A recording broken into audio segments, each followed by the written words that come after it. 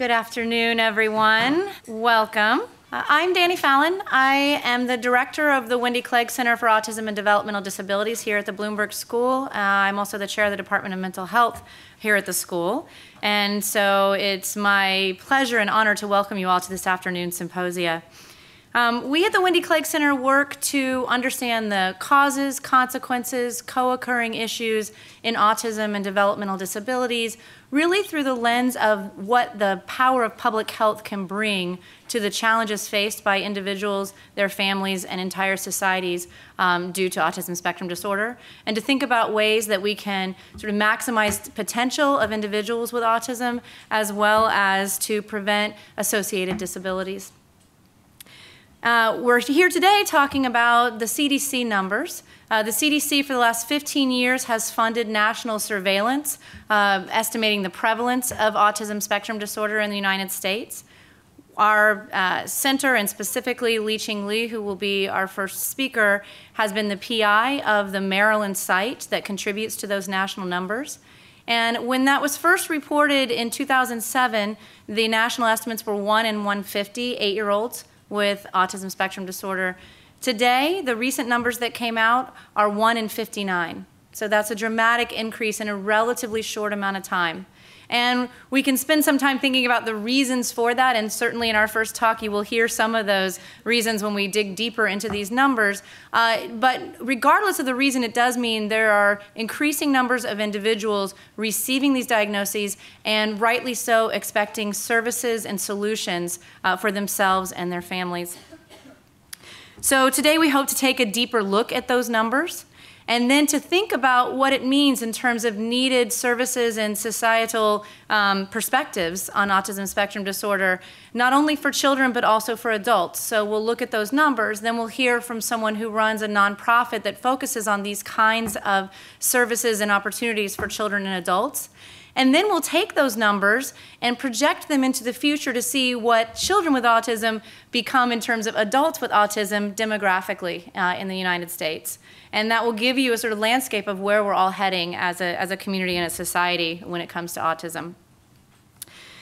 So then after that, we'll take a break, and then we will have a guest panel of folks who work in this field to answer our questions and some questions by me as the moderator about what you've heard today and sort of what's going on and what the challenges are moving forward.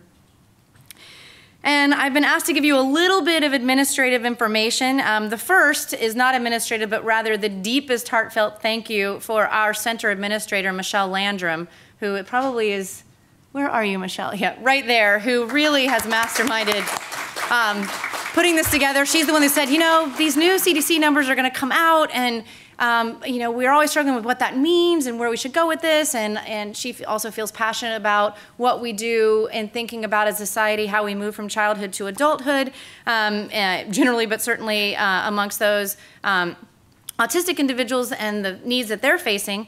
And so we put this all together, and then the numbers didn't come out when we thought. And so, so then she had to then very creatively rethink when we could make this still happen. So thank you all for being here, even though the term is already over and we're moving into summer, and it's the first finally sunny day here in Baltimore. And all of you are still showing your dedication to be here in this windowless room. So thank you very much for that.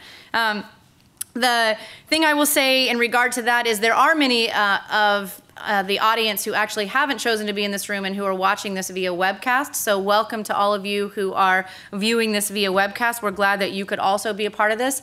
And all of this is being recorded and will be available on our website after it's had a little bit of post-processing. So if you feel like you have to miss some pieces, hopefully you can catch back up. You're welcome to raise awareness, talk about things you've heard here via Twitter. The handles that we would recommend are the @JohnsHopkinsSPH, which is the school's handle, and the @Hopkins_WKC, which is the Wendy Klag Center handle. Please silence any phones if you have them not on vibrator silence now. And then the last thing that I wanted to say administratively is the way we're going to handle questions. We will invite questions after each of the 3 formal talks. And then we'll also invite questions during the panel. But the way we'll do that is there are index cards in your program, as well as additional index cards from our assistants in the back of the room. So if you have a question, you can write at the time that you're thinking of the question, go ahead and write it down, or at the end, write it down. And then just raise your hand, and one of our assistants will come by and pick it up and then bring it up here so that we can then ask them verbally through the microphone. And that's because we're webcasting, it makes it easier to process. If you have any questions about that during the time, just raise your hand and an assistant will come and explain to you if you don't have a card in front of you or something like that. And then I think that's the last administrative thing I was told to make sure got said. So I want to end by saying a little bit about the Wendy Klag Center for Autism and Developmental Disabilities. The center and its public health focus was started and inspired by a very special person named Wendy Klag, who is the late wife of our Dean Emeritus, Dr. Michael Klag. And she was dedicated, and you'll hear more in just a second, to promoting better lives for children with disabilities. And all the things that we do in her name are in the service of that memory and in really making the public health footprint and what we can do from our perspective come alive. And so I would like to welcome and invite Dr. Klag up here to give a couple more introductory comments before we start with our speakers today. So, Dean Emeritus Klag, welcome. Thanks, Dani. Thanks. Thank you. So it's great to be here, and I'm so excited because the numbers have been so long in coming out. I'd like to hear maybe at the panel discussion why the numbers have taken so long to come out, but what the story is there. But I just wanted to come and welcome you. I'm very proud of the center, Dani's leadership, and Michelle's incredible support of everybody at the center, Li-Ching, and everybody who's talking today. And I think, many of you know that our daughter was diagnosed at age 5 in 1995 with autism, and now is 27. And when I looked at the literature back in 1995 about autism, it wasn't a very rich literature. It was thought to be totally a genetic disease, incurable. And so for many years, because of that, there was not the emphasis that there should have been on gene-environment interactions, which we know are important for almost every chronic disease. The other thing that has bothered me from the first time I opened a textbook, when I was in medical school, long before Sarah was born, was that the word that always modified autism was incurable. And that sends the message then that there's nothing you can do, right? It's incurable, and I think for many years that was that viewpoint was the reason that children with autism were shunned aside. And luckily now we know the power of early intervention. We have much more to learn. We know that autism is a complex phenotype. It's a syndrome and for those of you who have worked with children with autism, there's a whole range of disabilities and things that are affected by autism, and no two kids are seemingly alike. So it presents challenges in studying it, but as Dani said, the increase in prevalence of autism in the U.S., the reasons not yet clear for the rapid increase, but it's a public health problem. And so I care about autism initially because my daughter has it, but then when you look at the public health impact and the economic impact, there are reasons everybody should care about autism. For the issues that we have in this country, they're profound in terms of treatment and detection awareness. But outside the U.S., this situation is dire. There are children who will never get services in many low and middle income countries. So as a school, we lead in public health. But this center, one of the things I'm very proud about under Dani's leadership, that it has involved not just the School of Public Health, but our colleagues at Kennedy Krieger School of Medicine and across the university. So to look at not only etiology, epidemiology, but also issues related to policy, entitlement programs. And I'm excited to hear today about the demographic projections, because it's clear to me, having been in this journey now for some years with Sarah, that we're riding a tidal wave of children who are becoming adults with autism. So I want to thank you for inviting me. I'm looking forward to it, and keep up the great work. So.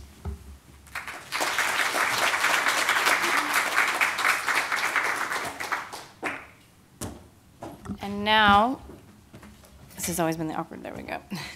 And now I'd like to introduce our first, and turns out also our third speaker.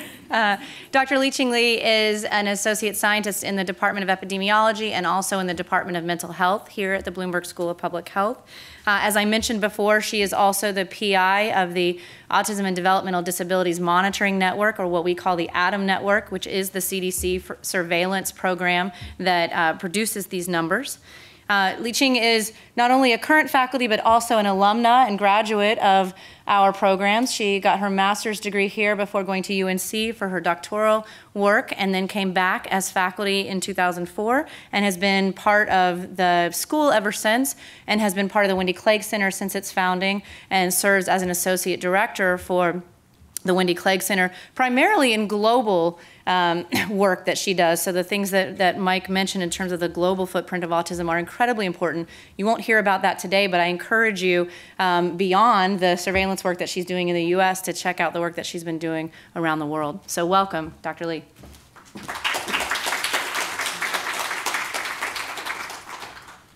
Thank you, everyone. Thank you for the introduction. So, without further ado, let's start it. I was told that I'm not supposed to move around a lot because I tend to do that. So they say it's videotaping, so I need to behave myself. Okay. All right, this is today's outline. I will first walk through a little bit briefly about ADAM network, and we will talk about prevalence estimate, now what we already know, and we will review the trends of these estimates. So ADAM is the Autism and Developmental Disability Monitoring Network. So currently, the most recent study, I'm going to call SY, stand for surveillance year. Those are 11 funded sites, and we are one of the 11 sites here on the map. This is for the new data that just came out last month, so that's why I use this map to do the introduction. So ADAM's goal here is ADAM is funded by CDC. Probably most of you already know about that. Try to determine the prevalence of autism spectrum disorder in the U.S. Not just autism, it's also other developmental disabilities as well. The goal is to provide a comparable and population-based estimate of this prevalence rate. Okay, ADAM is a record-based surveillance. So we focus on the 8-year-old children who reside in the catchment area in the different study sites. It's multiple states, as you already seen in the map.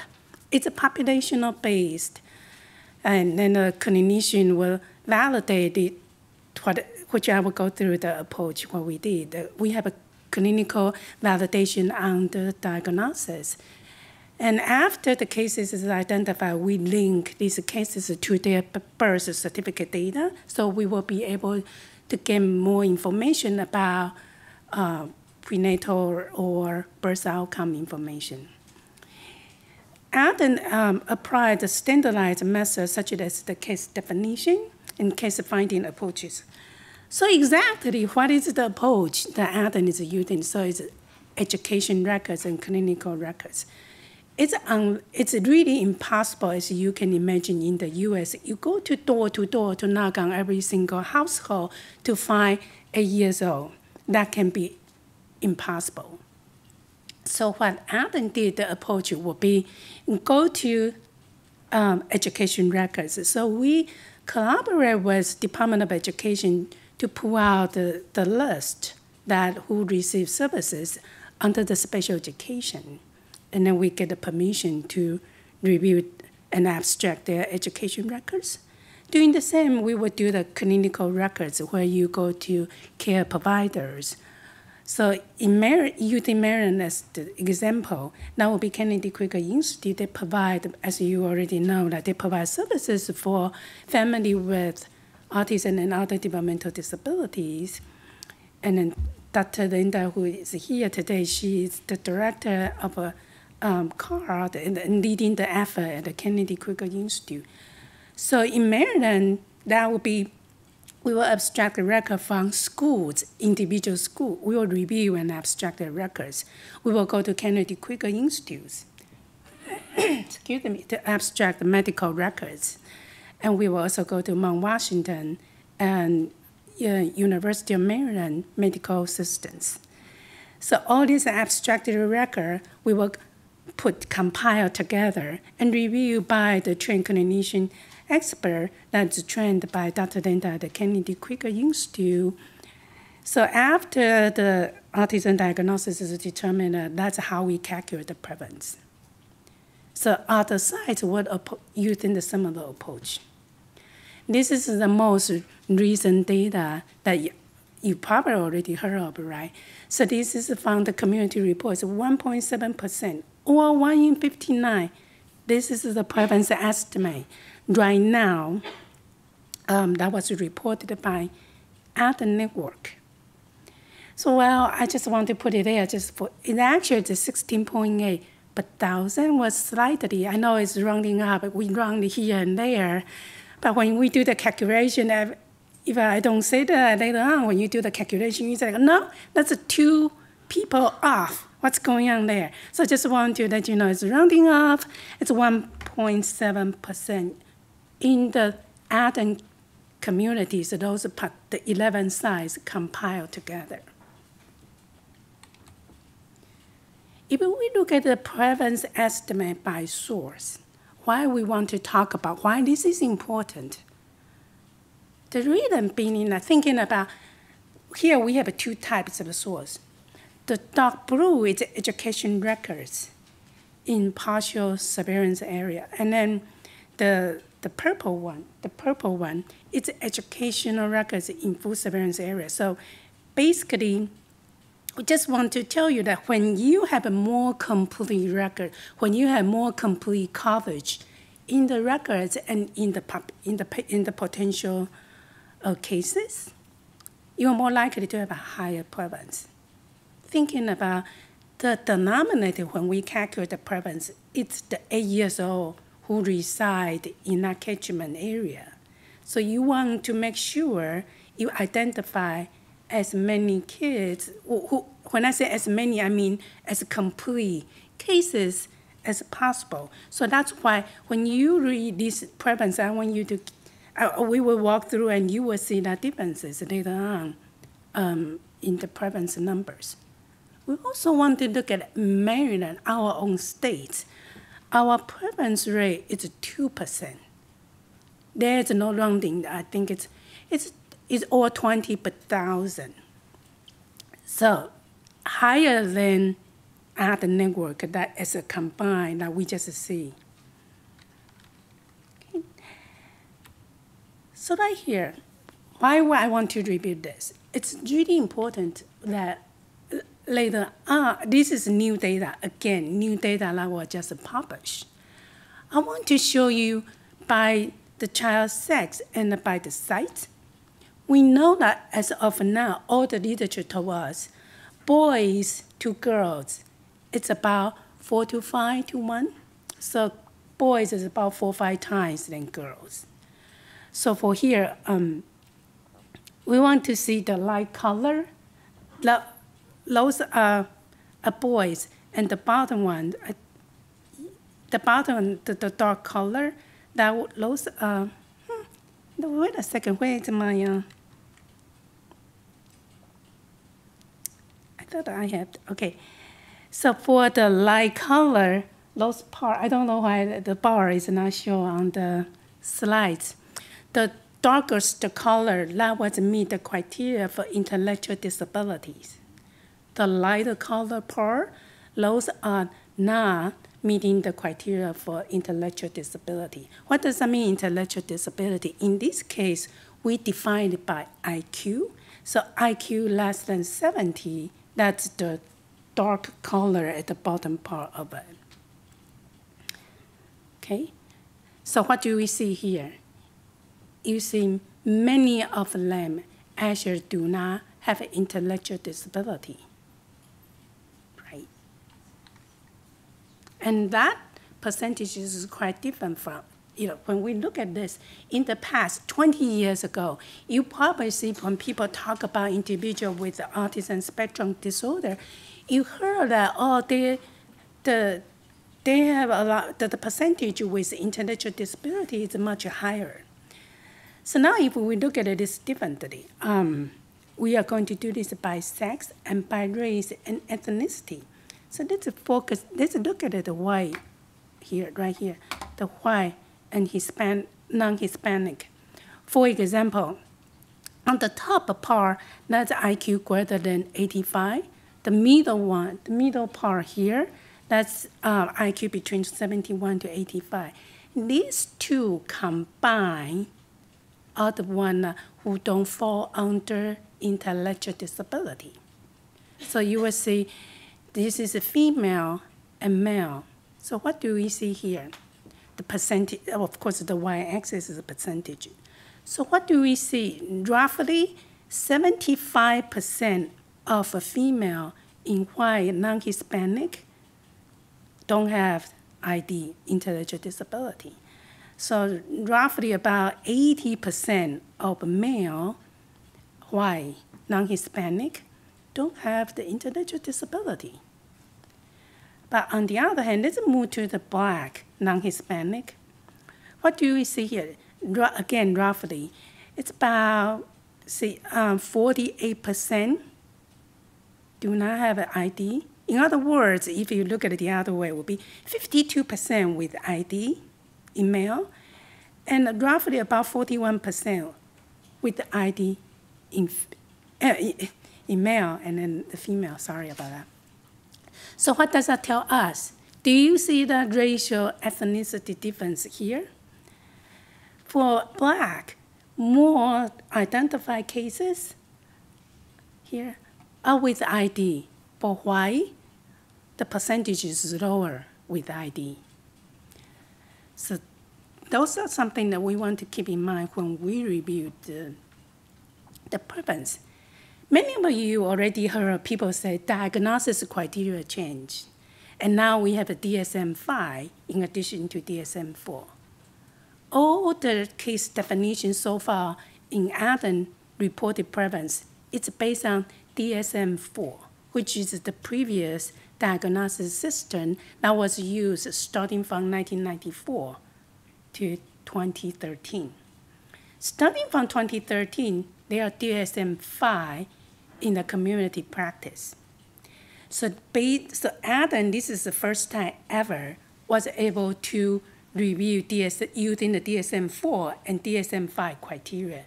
So in other words, with the same group of children, some would have a DSM, we review and apply the two diagnosis system. But I do have some note for you here. It's DSM-5 is only reported in the 81% of the population that the Adam reported DSM-4. So it's not identical population, but it's 81% of. But in these figures, I want to show you that among those who've been reviewed using DSM-4 and DSM-5 both, 86% met both criteria, which is expected, right? You would think. But 9% have only meet DSM-4 only, which is the older version, and 5% have DSM-5 only. So DSM-4 too. Then later on, I want to show you that the prevalence estimate is about 16 per thousand. So roughly it's about 1.6% if you use DSM-5's criteria. As compared to earlier, we have a 1.68% if you use a DSM-4. So it's really, really similar. So you will probably wonder, wow, why would I need to know? I don't do diagnosis. Why would I need to care about DSM-4 versus DSM-5? Yes, we do care. We need to care. The diagnosis change would make the people meet the criteria. As you can see, 5% versus 9%. These 14% of people, 9 only apply to the old criteria. 5 only apply to the new criteria. That also involved, the implication is about services, whether they will be eligible for services and insurance payout. So, and also when we talk about etiology, which it's not the focus of today's talk, but when we do research, when we talk about etiology, we want to know who are the cases we define. So talking about the diagnosis criteria is very important. So what are the messages from the most recent Autism Prevalence report? I just want to highlight some instead of, you will be able to find the community report or the MNWR report online at the CDC/Autism. So some of the message I want to share with you from the most recent report is that 85% of these children who have been identified with autism, with ASD, 85% of them already have developmental concern by age 3. However, only 42% receive a developmental evaluation by age 3. Not even half, even though they already have the concern. And we know that although ASD can be diagnosed as early as 2 years of age, the median age right now was identified was 4 years and 4 months. So there's a huge gap, as you can see, right? 2 years and 2 months today for if we can have, if we would have diagnosed the kids right to, the early intervention would be able to involve or carry out, which is extremely important for individuals with ASDs. So now let's look at the trend. So what we just reviewed is the current most recent report. Let's look at the trend. So the trend, the surveillance year found on the left column here, you can see 2000 to 2014. And then that corresponds to the birth year because all kids will be 8 years old. So it will be birth year 1992 to 2006. These are the participating sites. And the number of kids we identified is more than 5,000 in this case. So here are the prevalence. Starting from 6.7 per thousand in surveillance year 2000, all the way to now 16.8, which is roughly about 1% increase. When I say 1% increase, I mean the prevalence is increased from 6.7 per thousand to 16.8. That's a huge increase. Try to answer Mike's question about why it takes so long to come out the data. Even right now, last month, you just report 2014. Because high quality data are worth waiting for. So that's why other networks work above and beyond, try to provide the most high quality data and to provide that accurate. What we do is, so for example, right now we are working on, let's using an example, surveillance year 2014. We have to wait until all the kids let's say in 2015, all the kids, their records, school records and medical records already get into their file. So we will go there, let's say 2015, to review and abstract these records. And in Maryland, for example, our abstractors have to go to each individual schools. I think there are hundreds of schools they need to go to. And that takes time. And also, and then we have to go through that Athens approach, try to make sure the quality are high quality and as accurate as it could be. So here's the prevalence estimate trend by site. Then we put together. So roughly, what I've tried to show you in color is from the light color to the dark color to reflect the cohorts, or the surveillance year, I should say. So what do you see here? It's quite obvious, right? The overall trend is from the earlier to the most recent one. That trend is increasing quite significantly. If we look at New Jersey, what do you see there? It's a 2.9%. Or 29 per thousand in New Jersey in the most recent report. That's really, really high as compared to other sites. In Maryland, we are right at the 2%, as we earlier just reviewed. So what the trend tell us, yes, we do see it's increasing, there's no doubt. And that increase is not just in New Jersey, it's actually overall across all sites. Okay. I just want to pull out our own state, Maryland, so we can take a more closer look.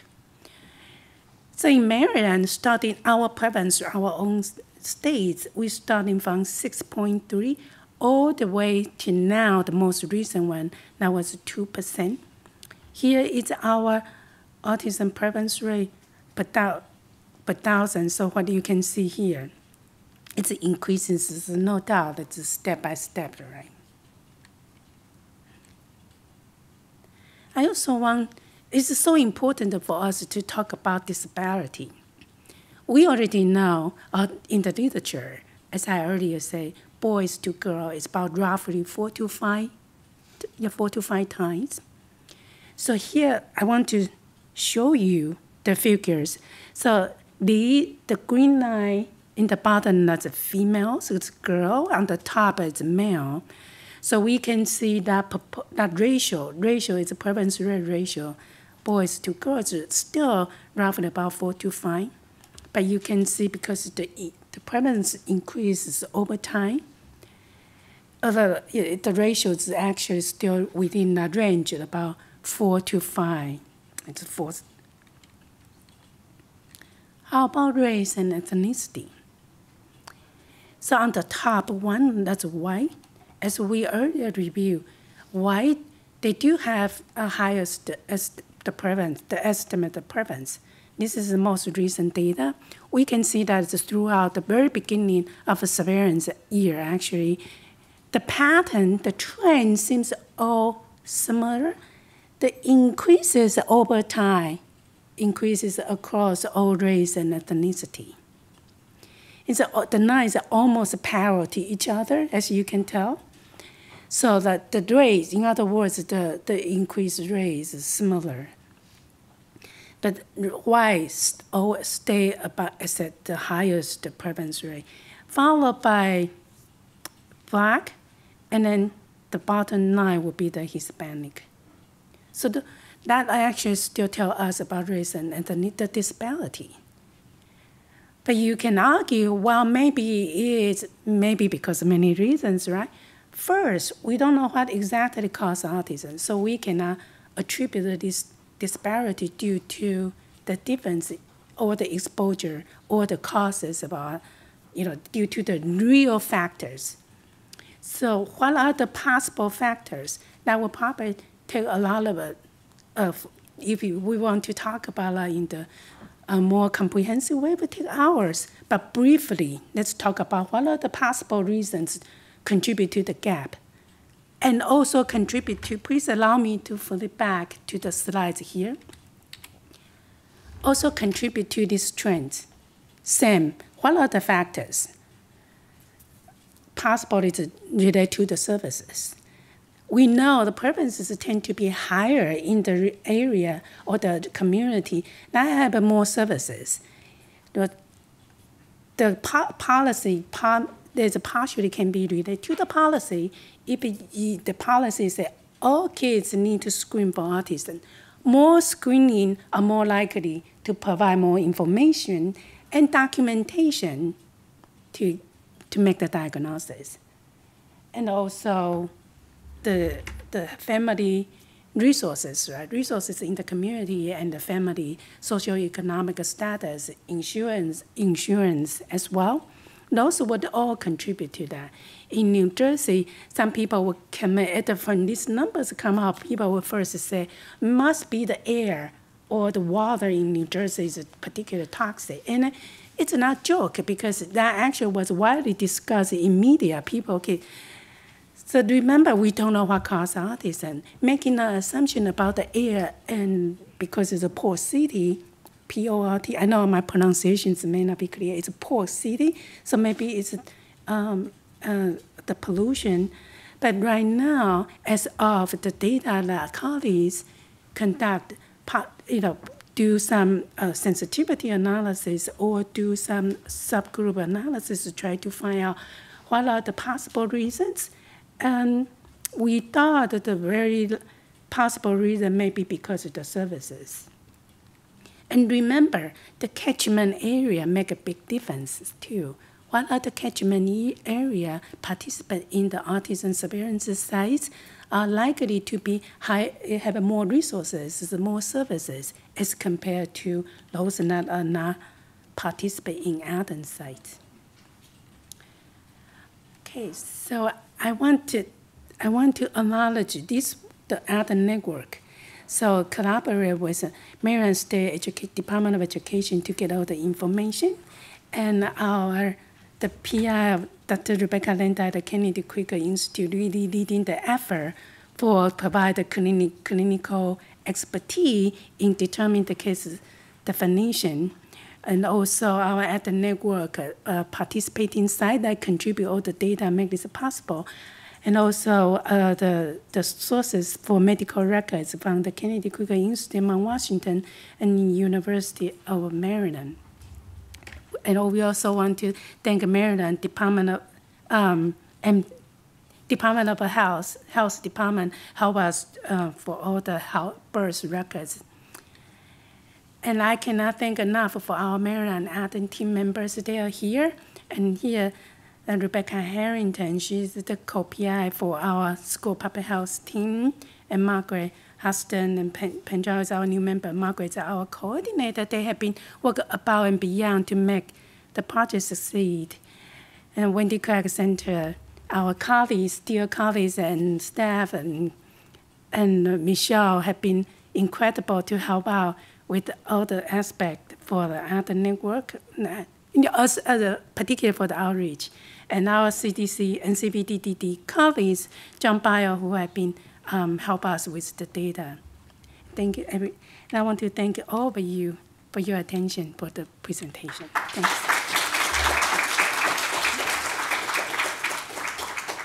Thank you, Li-Ching. Were there questions passed to the sides? Raise your hand and someone will come and pick up the card if you have one. Okay, great.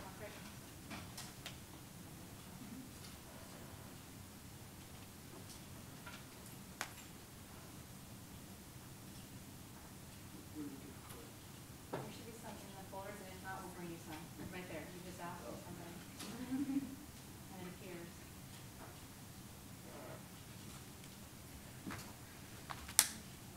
Thank you, Li-Ching, for making the good points about where services are available versus jumping to conclusions about reasons.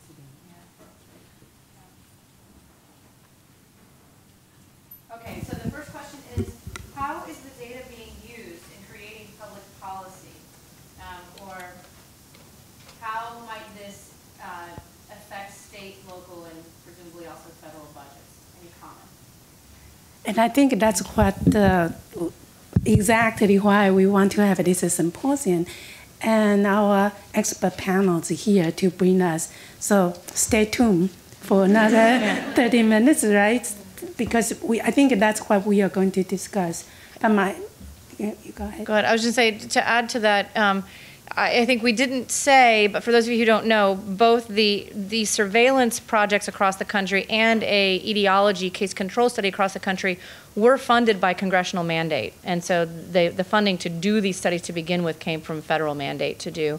And there is also an interagency coordinating committee across all federal agencies to pay attention to what the federal government is doing in autism based on these numbers and other things. So at least at the federal level, that's sort of answered. I think at the state and local, it really is heterogeneous. Yeah.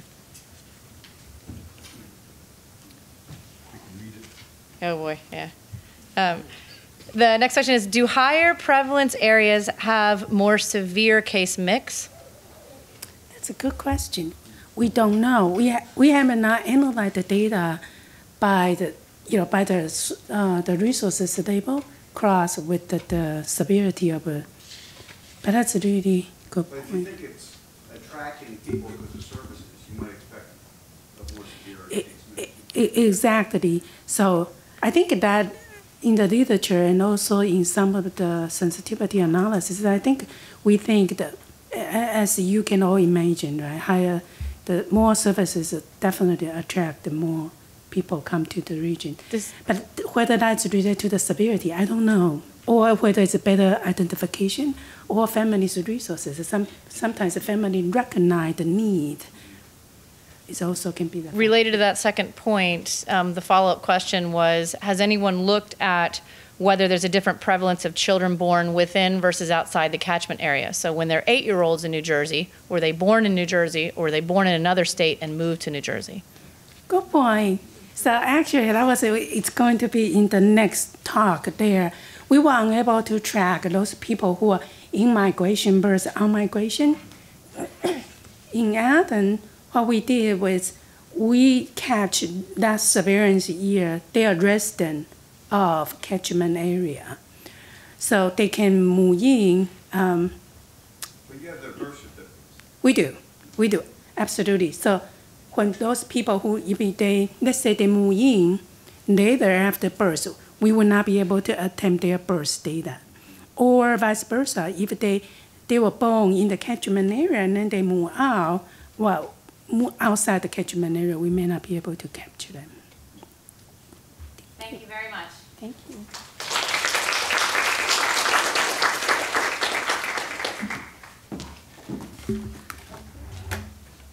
All right, our next presenter is Mr. Eric Salzano, who is the Executive Director of CSAAC. He had joined CSAAC as Director of Operations in 2017, but has been affiliated and was president of its board prior to that. He owns a historic building, which has held numerous nonprofit organizations. And having lived as a family member, and we talked about this at lunchtime, and he may share more with you about that during the presentation, Mr. Salzano is dedicated to providing state-of-the-art services to individuals supported through CSAAC. And to tell you a little bit more about Mr. Salzano, he has 37 years of experience in management and business. He worked as a general manager and district manager in the grocery food industry and has managed workforces of up to 1,200 people and had to manage budgets of approximately $180 million. He has expertise in turning around negative performing operations and making them profitable, and has applied that same kind of thinking into management of the CSAAC nonprofit.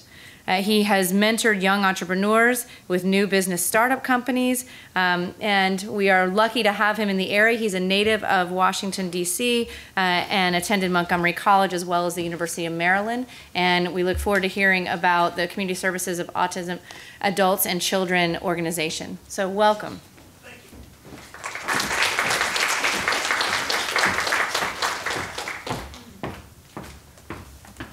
Thank you. Let me introduce myself. My name is Eric Salzano, and I've been around autism my entire life. My earliest memories, my brother, who's 3 years older than me, impacted with autism. So I grew up with it my entire life, and I think it kind of gives you a unique understanding. I also have a nephew disabled with autism also, and both of them are in the CSAAC program. I kid around with people, and I say that my original job at CSAAC was the moving man. It lists CSAAC as being started, which stands for Community Services for Autistic Adults and Children. It lists the organization as being started in 1979, and that's when I became the moving man, when my mother asked me to set up the first house and get the furniture and put it all in place. And I did the first, second, and third house, and then they got somebody else. But the genesis of the organization really started in the 1960s with parents getting together in living rooms, trying to advocate for their children and create a program where there wasn't one available. Back then, there was really very little in the way of options for people with autism, and generally people with disabilities altogether. There was very little. Decisions were made that we had to start a program of some type. The start was getting little canisters and putting them at local businesses. Most of them are long gone. I can remember People's Drug Store, Heckinger's, and Citizens Bank of Maryland were corporate volunteers who put canisters in their businesses and people drop pennies and nickels and dimes. So it took about 10 years to really get some seed money to get the organization started. The pilot for the organization was run because there were people who said, you know, you guys are crazy. You can't have people living in the community. People went to institutions. You can't have them living in a house next door to other people, and the other people have kids and they're going to get upset if they move in. And the pilot was done in a summer camp. 4 cabins were rented, and counselors were hired, and people with autism lived for several weeks in the cabins. The IP plans were very simple. They were on a magnet on the refrigerator in the cabin. The reinforcers were M&Ms. So if they did something right, you got up at 8 o'clock, you got a shower, you got 3 M&Ms. So that was the beginning of CSAAC. And once it was piloted at the summer camp, it was rolled out to the first house, then the second house, and then the third house.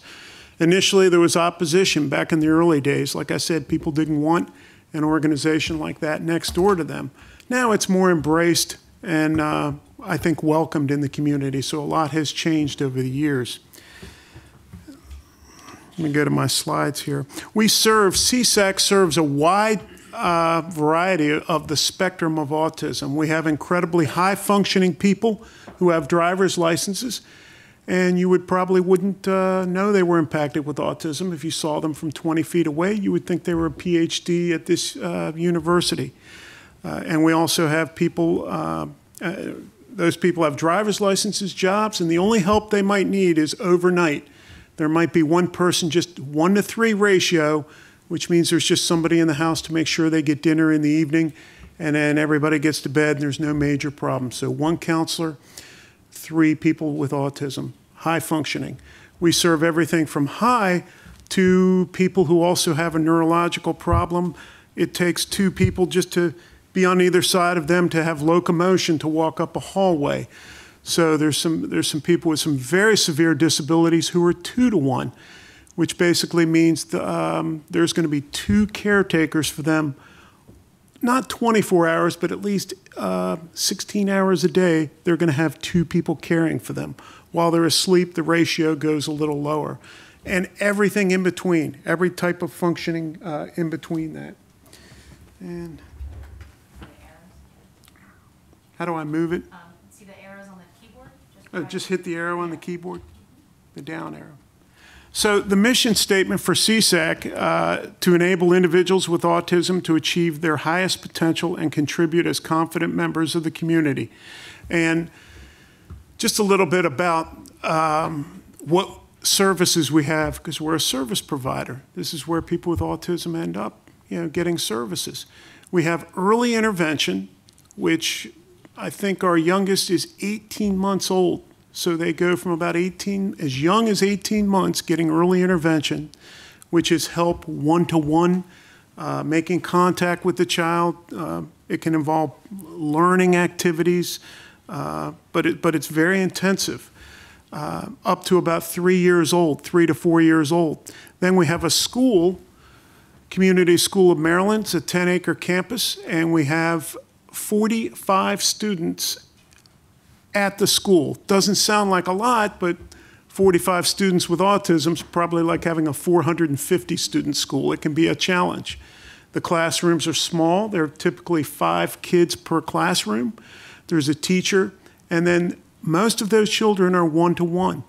And they range in age from 7 years old up until 21 years old. We also offer residential services, which means when you're 21 years old and you graduate from the school, you could potentially apply to the residential services and have a house to live in, be a member of the community, have your own room. CSAAC basically provides everything, transportation, the plan, everything, the psychological plan. And there's also a vocational program for people to either work a job and have assistance and have a counselor to go to a job, or there's rehabilitation program or a training program where they could potentially learn skills that they could use in the workplace. We have 160 people in the residential program, and we're growing. We have about 155 people in the vocational program. Of the 155, approximately 40 work a job where they go to every day. A portion of those are full-time. Probably 3/4 of those are full-time jobs. And then there's people that work part-time jobs. And it can quite frankly be as little as 1 day a week for 4 hours.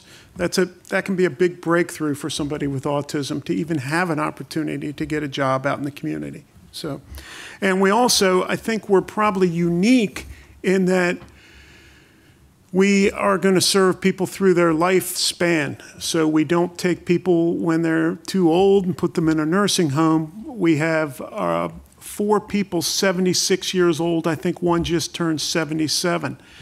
And we take care of them for their entire lifespan.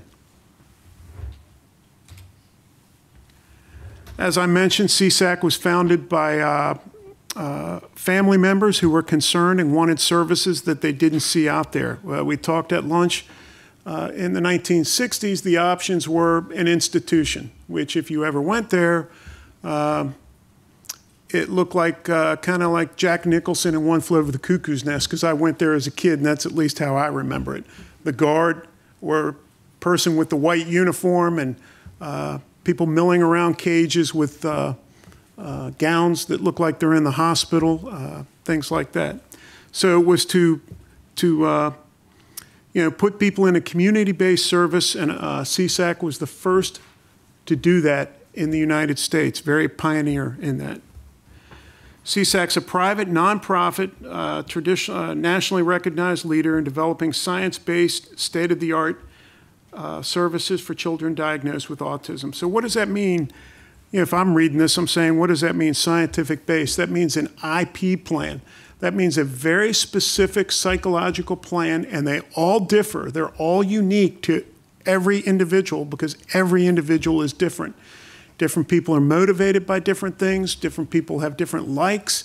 So it's all based on that psychological program. Even putting people who we're going to put together. You have to put people who get along together. For example, some people with autism like making loud noises. Other people with autism can't stand hearing a loud noise. So it's very important that people are grouped together and that they have the IP plan, and that IP plan is followed every day. And some of them are very, very specific as far as what needs to be done at what time, how to handle things, what to do if somebody gets upset, that type of thing. CSAAC's the only provider to have a comprehensive program for individuals from early childhood through retirement. Its services are modeled for other agencies in developing vocational programs and community-based housing and other related services.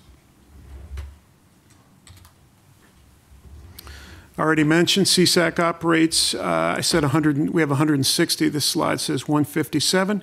We have 60 homes in the community, and all different types of homes. Some of them are condominiums, some are townhomes, some are single-family homes.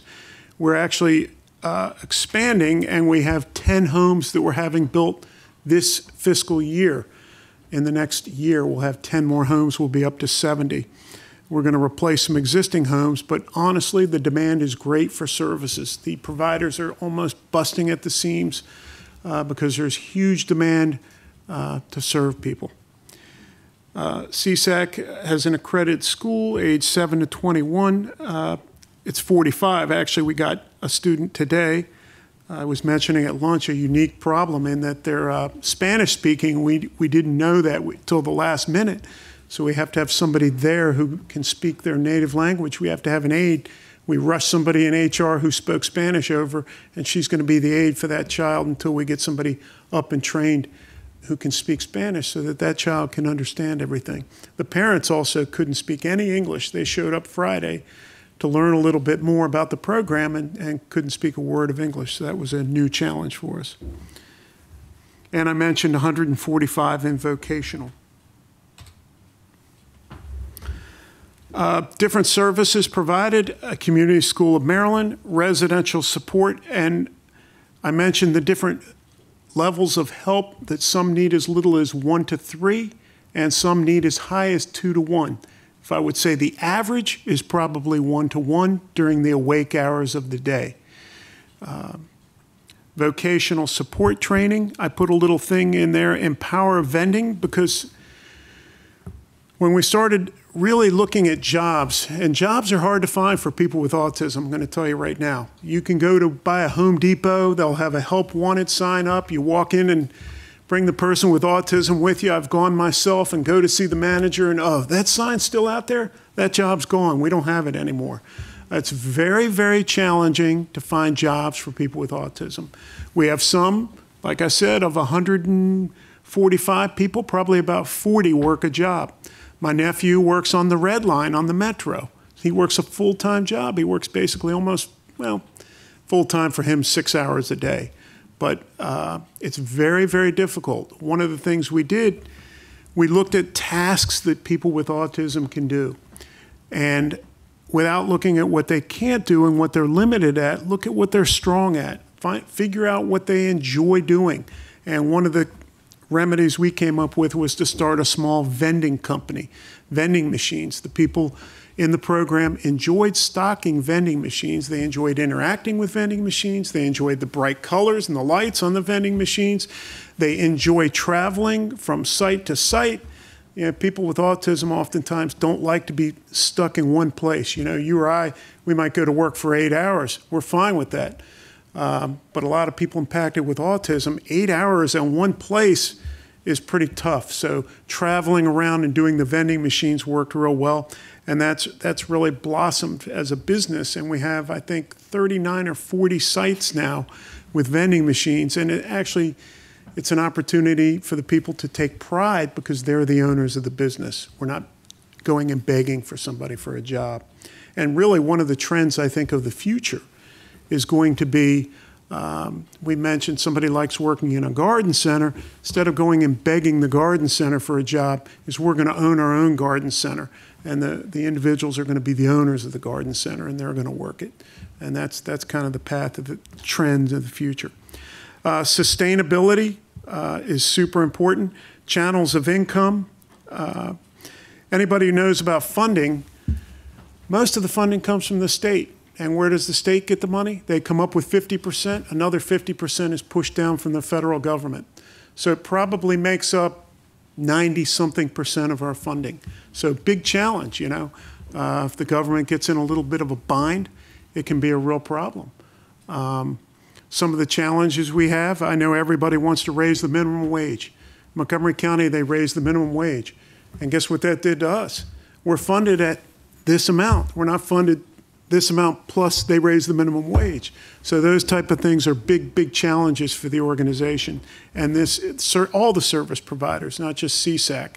So there's no way for us to raise our, you know, we're not a pizza parlor, you know. The minimum wage goes up, a pizza place can just raise the price 50 cents. We can't do that, we're stuck. So those are the type of things that are challenging for us. In our county, they came up with a plan where they wanted everybody to have some extra sick leave. And they passed a bill. You know, they passed a magic wand and a bill passed. And the sick leave went up, how much we had to pay all our employees. Quick calculation, it cost us $160,000. $160,000 we don't have. Nobody's funding it for us. There wasn't anything in the bill that said, oh, give them $160,000, they can't pay for it. So those are the type of things that we have to look at when we look at sustainability of the organization. Channels of income, creating job opportunities, we talked about that. Consolidation of providers, at least the auditor tells me that, that we're in healthy shape when they do our audit every year, but they think that the trend is going to be that providers are going to consolidate at some point. At the very least, I think what's going to happen is sharing of resources, whether it's one training center, whether it's real estate, but some type of resource sharing is going to be more prevalent in the future than it is now. So another challenge.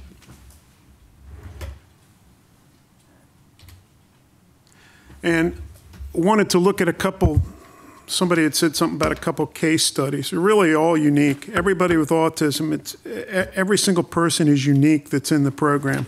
There's no two people that are alike. This person here, Stacy, joined the program in 2012 and had training. This is an example of a person that I mentioned that didn't like being on the job one place at one time. He's actually doing Empower Vending now, and he loves it. I wish I had a picture of him with his red shirt, and we have a hat.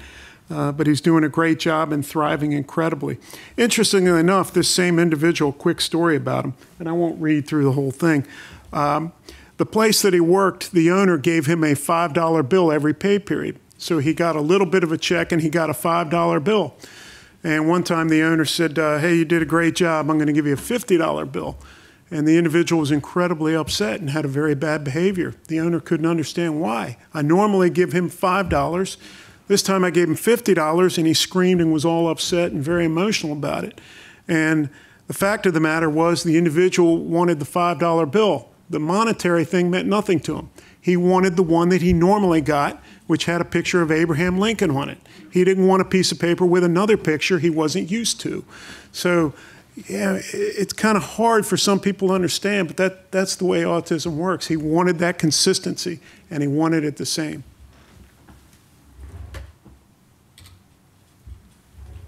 Charles and Paul, this is a funny story. I'll start at the back side of the story. I had an art person come in who runs an art gallery down in Washington, D.C., where I guess people that probably make a lot more money than I do go and look at art and sip wine and have a little bit of cheese. And he says, you have originals. You have Charles and Paul's original works on the walls here at CSAAC. You know how much money this is worth? There's probably 100 drawings that between these two individuals that are down in the halls. And apparently there's people that pay, the one guy gets, I think, maybe $400 or $500 for his artwork now, which is fantastic. So they're in an art program, and they're known artists in their little circle. And the guy says, in New York, this piece could get $1,500 and everything else. So I guess the moral of the story is finding the strengths and finding what people with disabilities can do well. They might not be able to do everything well, but there's something they may be able to do a lot better than I can. And for these two individuals, it's art. And they do very well, and they do their art, and they do it one day a week.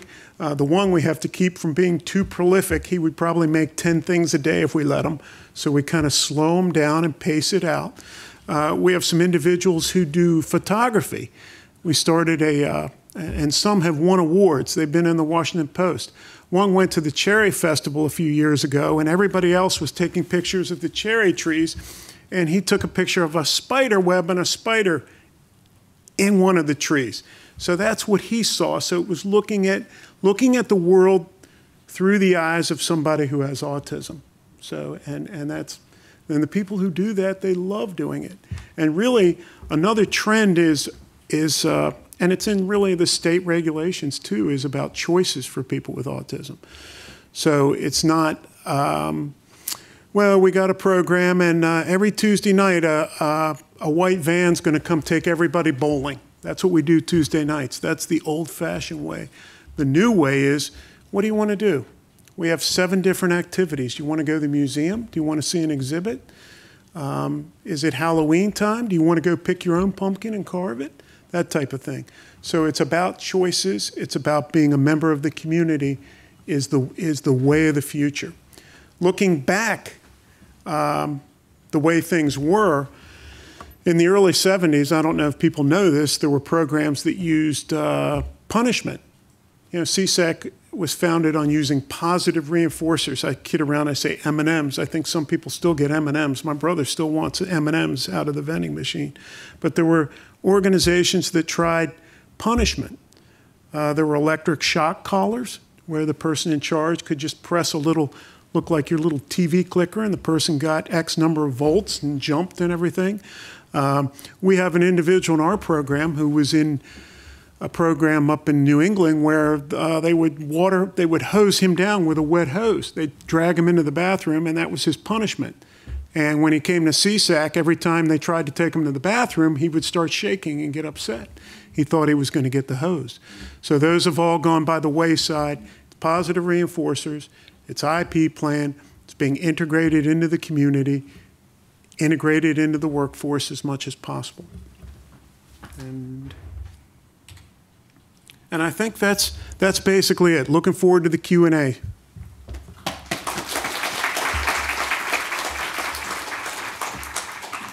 you so much. Are there questions that folks have that are passed out? I'll have a question while she's writing. Thinking about capacity for one organization like yours versus need, is there also a trend in the future to think about creating either training products or facilitating networks of organizations like yours, or some way to disseminate at scale these same ideas so that, you know, employers, for example, can get training on awareness of things like the $50 example to make opportunities more easily to come by? That's a good question, and we had set up basically a organization that will try to disseminate that information. It was called the International Autism Initiative, and it's a entity that we've set up to be able to disseminate information and help other programs get started. One of the challenges is, because a lot of people think, a lot of parents think, and I'm not knocking physicians, but physicians and lawyers fall into this category. They got the I'll go it alone mode, which is I'm going to get a pile of money, and then my brother or my other sibling, their sibling or something's going to take care of them, and that's a hard road to go. So being a part of a program is really essential. So I'd advise anybody who's a parent, get involved in a program. Get on the board of directors or whatever, be involved, and that's your best outlet, because you can't go it alone, I don't believe. Another example of community. Right. Okay, great, thank you. Okay, the first question is, do you have a wait list, and if so, how do you address that wait list? It's interesting. We're probably also unique in that we're one of the only providers that only deals with autism. We do not deal with other developmental disabilities, only autism. Probably, I'm going to say about 30% of the people who apply for the program, maybe 40, are admitted to the program. There are some where there's, for example, if they have a severe medical issue that's beyond our ability to care for, it would create a challenge. Or if there was some type of behavior that was extremely, that was high, like a violence or something like that. Or, you know, we had somebody we couldn't take recently, and all they wanted to do when they rode in an automobile was take over the wheel and, you know, try to make the car crash. And they wanted to stick up pens and pencils in their ear till blood came out. So there's certain behaviors that are very difficult that we're unable to handle. So about 40%. And the follow-up question on this one is, what's the difference between your sort of non-government costs and government funding, and what are you thinking about to close that gap? Well, we're at a little bit of an advantage. I'll give my father some credit. He said, if you're going to start a program and you're going to be in the Washington metropolitan area, you better own your real estate. Otherwise, over this time goes by, you'll be priced out of the market. So I think we have a cost advantage over some providers in that we own our real estate portfolio, including our headquarters and school and our houses, and that helps some.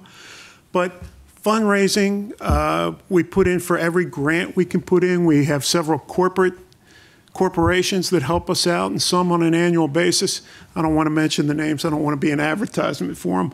But, well, I do, but, you know, you could see on our website. But, and fundraising in general, we do an annual fundraising event where we try to raise additional money.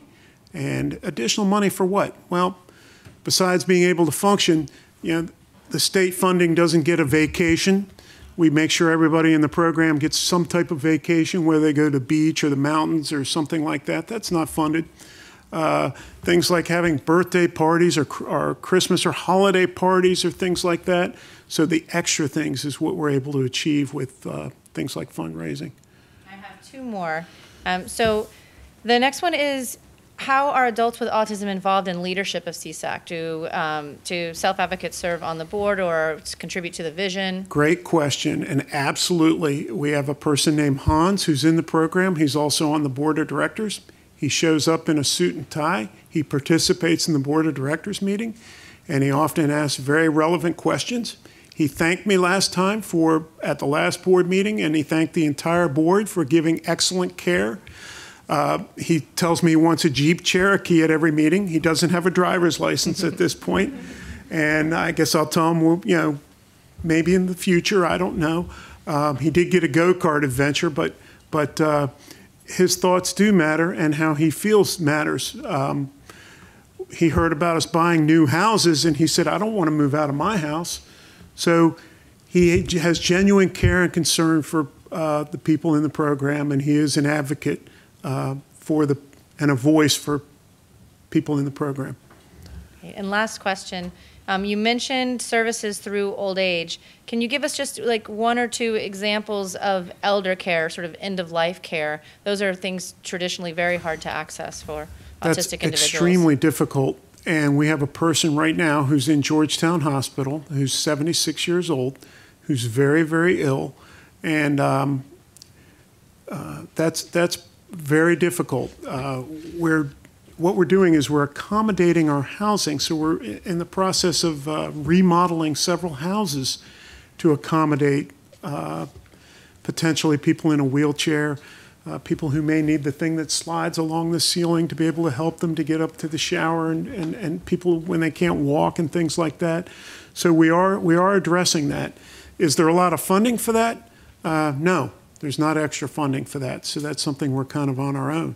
But the opposite end of that, let's say we were a heartless organization and we just said, well, you know what, you get a little older and you can't really take care of yourself, go to a nursing home, it's not our problem. The funding level that they would get if they were removed from the program is $77.01 a day. Might have gone up a tiny bit this year. That would be what the federal government payment would allow them for a nursing home, which means, can you imagine a person impacted with autism, maybe they're nonverbal. Can you imagine what type of life they would have in a nursing home at the bare minimal care level? So keeping the people in the program with dignity throughout their lifespan is critical to our mission. Thank you very much.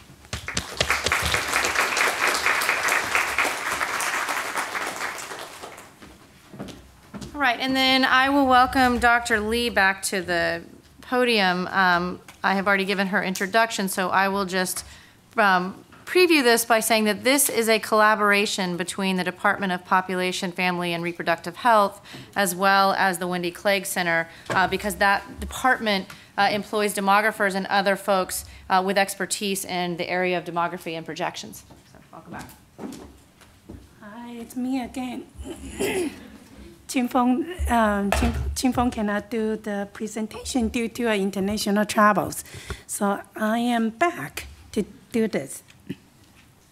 In the first talk, we reviewed the existing observed prevalence. Now we are going to talk about projections, and I know we want to get right into the numbers, so let's get started. I want to talk about where do we get the data to do this projection. So totally 8 surveillance sites participate in this projection study that we are going to present to you. So these are here, these 8 sites, and we thank them very much for giving us the permission to access their data. The second I want to remind you is that for this projections analysis, we do the common area. What I mean is, remember we just look at the prevalence side, we say there's 14 sites, 11 sites, 10 sites.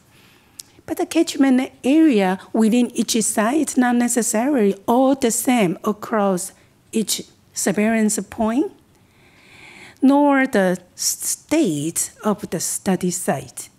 So for the projection, it's very important because now we want to look at how the trend is going to be in the future. We want to make sure we have the common area, meaning that the same area we are talking about. Therefore, some of the prevalence rate you will see in this common area may not be the same as the prevalence reports we just reviewed. Remember that cross-sectional at each surveillance time point. That's what I want to make it clear. For this projection, we use county labels data for this. I actually just got the number for the other county, but I forgot. This is the agent code did to you. I think it's 100 counties. We also use the U.S. Census data to estimate the counts in the birth cohorts and the population size in these communities. So Becky Harrington has been doing above and beyond work, and now she knows so much about census data. We are afraid the Census Bureau is coming to hire her, to steal her from us. She's so good. So the modeling, so Qingfeng has been doing the modeling. Before we talk about the model, the methodology, the mathematician equation part, which we are not going to talk much at all, I want to talk about the definition. What do we do? Adults, in this presentation and in this analysis, when I say adults, not refer to age 20 to 70. That is how we do that. So why we pick not 20 to 70 years? Because we want to project the rate up to year 2030. So we want to talk about in 2030, who are the adults? So these adults will be the birth year from 1960 to 2010. In other words, we want to make sure these people are already born when we talk about adults. We're not going to talk about 2050 because some of the adults have not been born yet, right? So here, other approach we did for the birth year between 1992. We apply surveillance year 2000's estimate. Why? Because the surveillance year 2000 is the first prevalence estimate in other network, and it's also the first population-based prevalence estimate. For people who are older than 1992, birth year 1992, we just assume they are having the same prevalence rate. For 92 to 2002, we already have the data of the prevalence, so we just apply and observe, estimate. So for the future birth year, that's 2003 to 2010, the projected rate, what do I mean the projected rate? We use this data from the 8 sites combined and using census data about their social demographic distribution, and then including the sex and racial ethnicity, use those information to help us to do this projection. So those are the information I just want to put out there. So I want also to point out one thing, because that's going to affect the data. You see the figure, it's for those birth year between 1960 to 1992. Those is a huge birth range, right? So the study year 2000s, and I estimate it's going to weigh more in the adult projection because you have more birth cohort there. Today, this is not epi method course, or it's another class for biostatistics. So we're not going to talk about what is the Bayesian hierarchical models, but believe me, that's what we did. There's just such things called that. So for the modeling, I just want to make a huge assumption here. I think Mike has already touched a little bit on this. We want to make, when we talk about ASD prevalence rate, mortality rate, and social demographic characteristic, remember when people will move in and out the catchment area, right? So it's in-migration, out-migration. Our assumption is that we assume this in-migration and out-migration, their prevalence rate, or autism ASD prevalence rate, their mortality rate are the same. Otherwise, this projection will not hold. We also could not accounting for some of the effect those, the effects due to this future change, because we don't know what is going to change in the future. So the projection we are going to see did not accounting for public awareness. We know that awareness has a lot to do with prevalence, right? Because higher prevalence with in the earlier sign, early recognition, or early identification, or early screening. We also did not account for the diagnosis criteria change. We know in the future the diagnosis criteria may change, such as we already see that at the first time we have a DSM-5 estimate.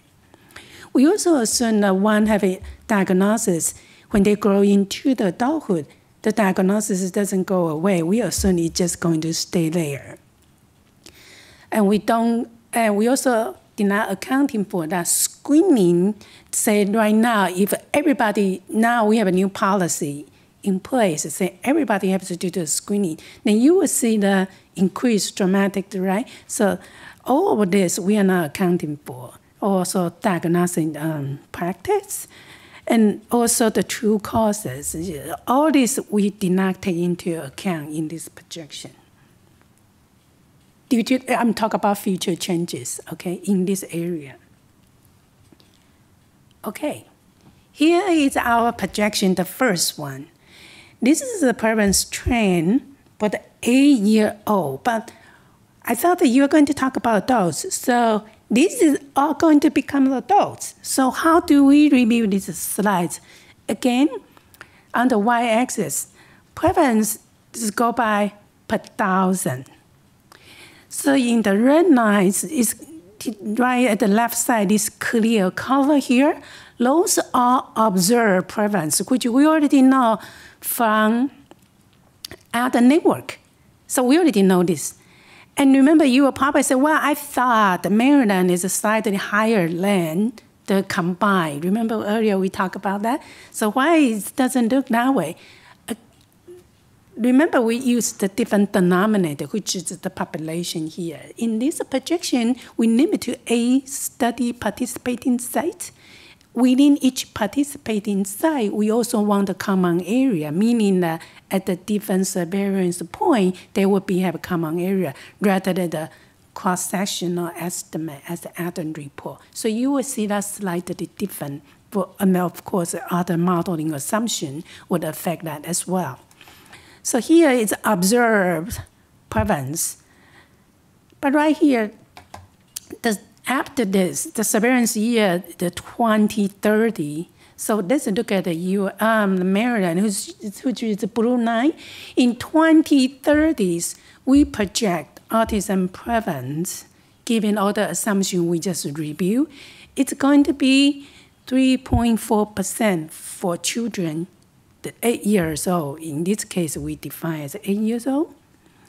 So first, for the old sites, when the old sites I refer to, meaning the 8 participating sites we just reviewed, but not necessarily the whole U.S. But why we don't talk about the whole U.S.? Remember, the participating sites, in fact, seems to have more resources, and they, as compared to non-participating sites in the whole United States community. In other words, this participating site, those common area we just talked about, they are not representative of the U.S. communities. So that's why we don't think it's right for us to project outside of these 8 participating sites. So when I say all sites here, refer to these 8 sites. So those are the prevalence rates for 8 years old. So how about the adults? So here is just a review. In Maryland, that's 3.4 or 3.4%, or 1 in 29, which we just observed in the slide before. But the U.S. community in these 8 sites, that's a 4.2%, or 42 per thousand, or 1 in 24. How about the adults in 2030? what are the numbers? So again, the adults here for the projection refer to ages 20 to 70. In Maryland, that's 7.1 per thousand, or 1 in 140. So the first come to your mind is, well, I thought that we just see the 8 years old, it's going to be, year old actually, it's 2% in Maryland. Why for adults it's 7.1% per thousand, which is, 7.1 per thousand. It's far lower, right? So remember, when we define ASD cases, we base on their identified, when they are identified.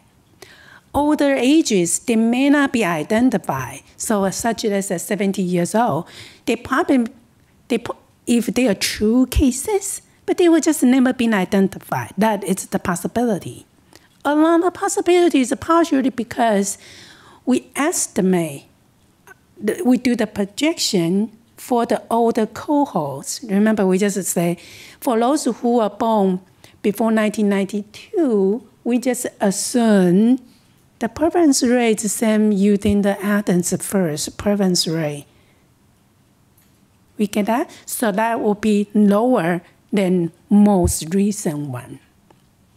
In other words, the most recent, that 2% in Maryland in 2030, how old is that going to be? So in 2030, our 2014, the birth year will be, sorry that I did do this. Birth year will be 2006, right? So in 2030, that person will be 24 years old.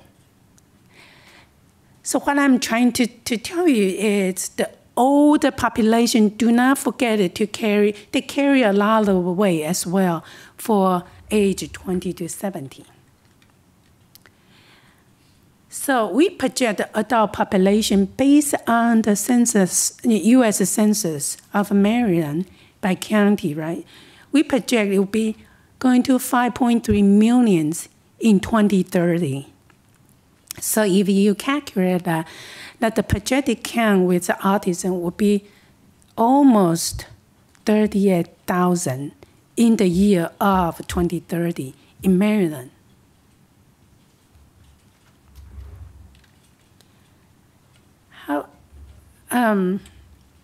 How about in the U.S. communities, in these 8 participating sites that we were just mentioned?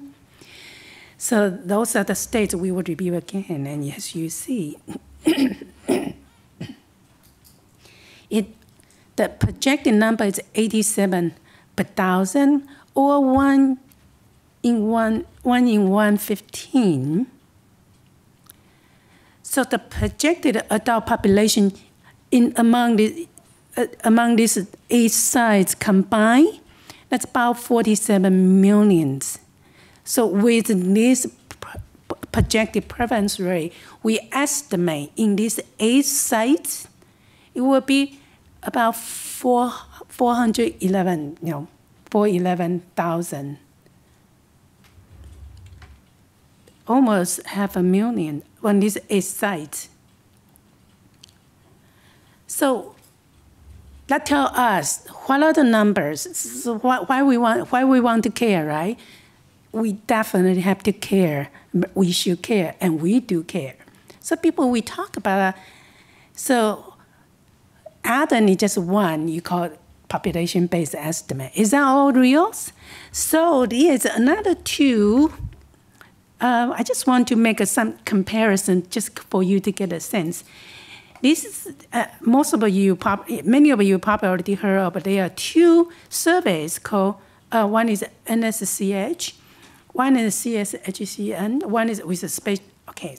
The first one is, NSCH is representative of US children.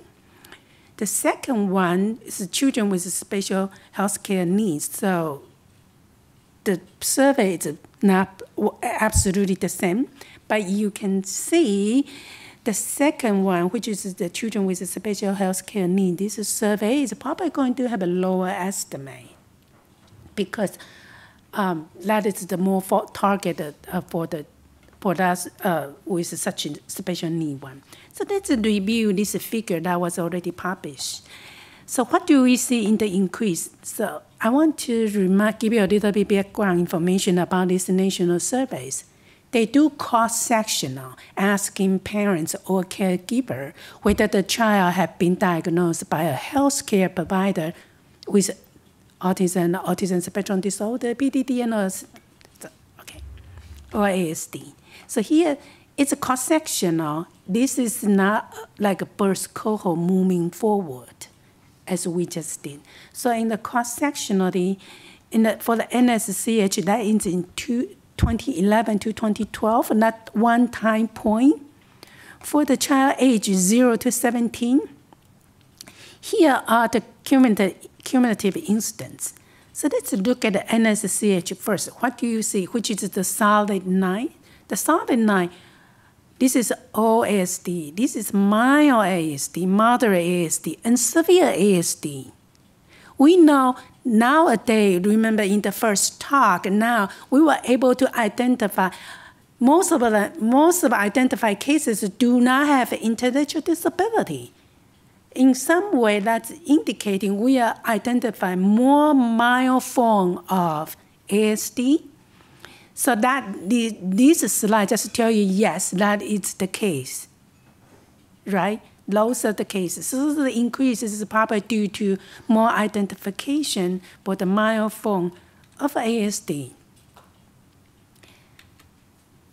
So why projected count?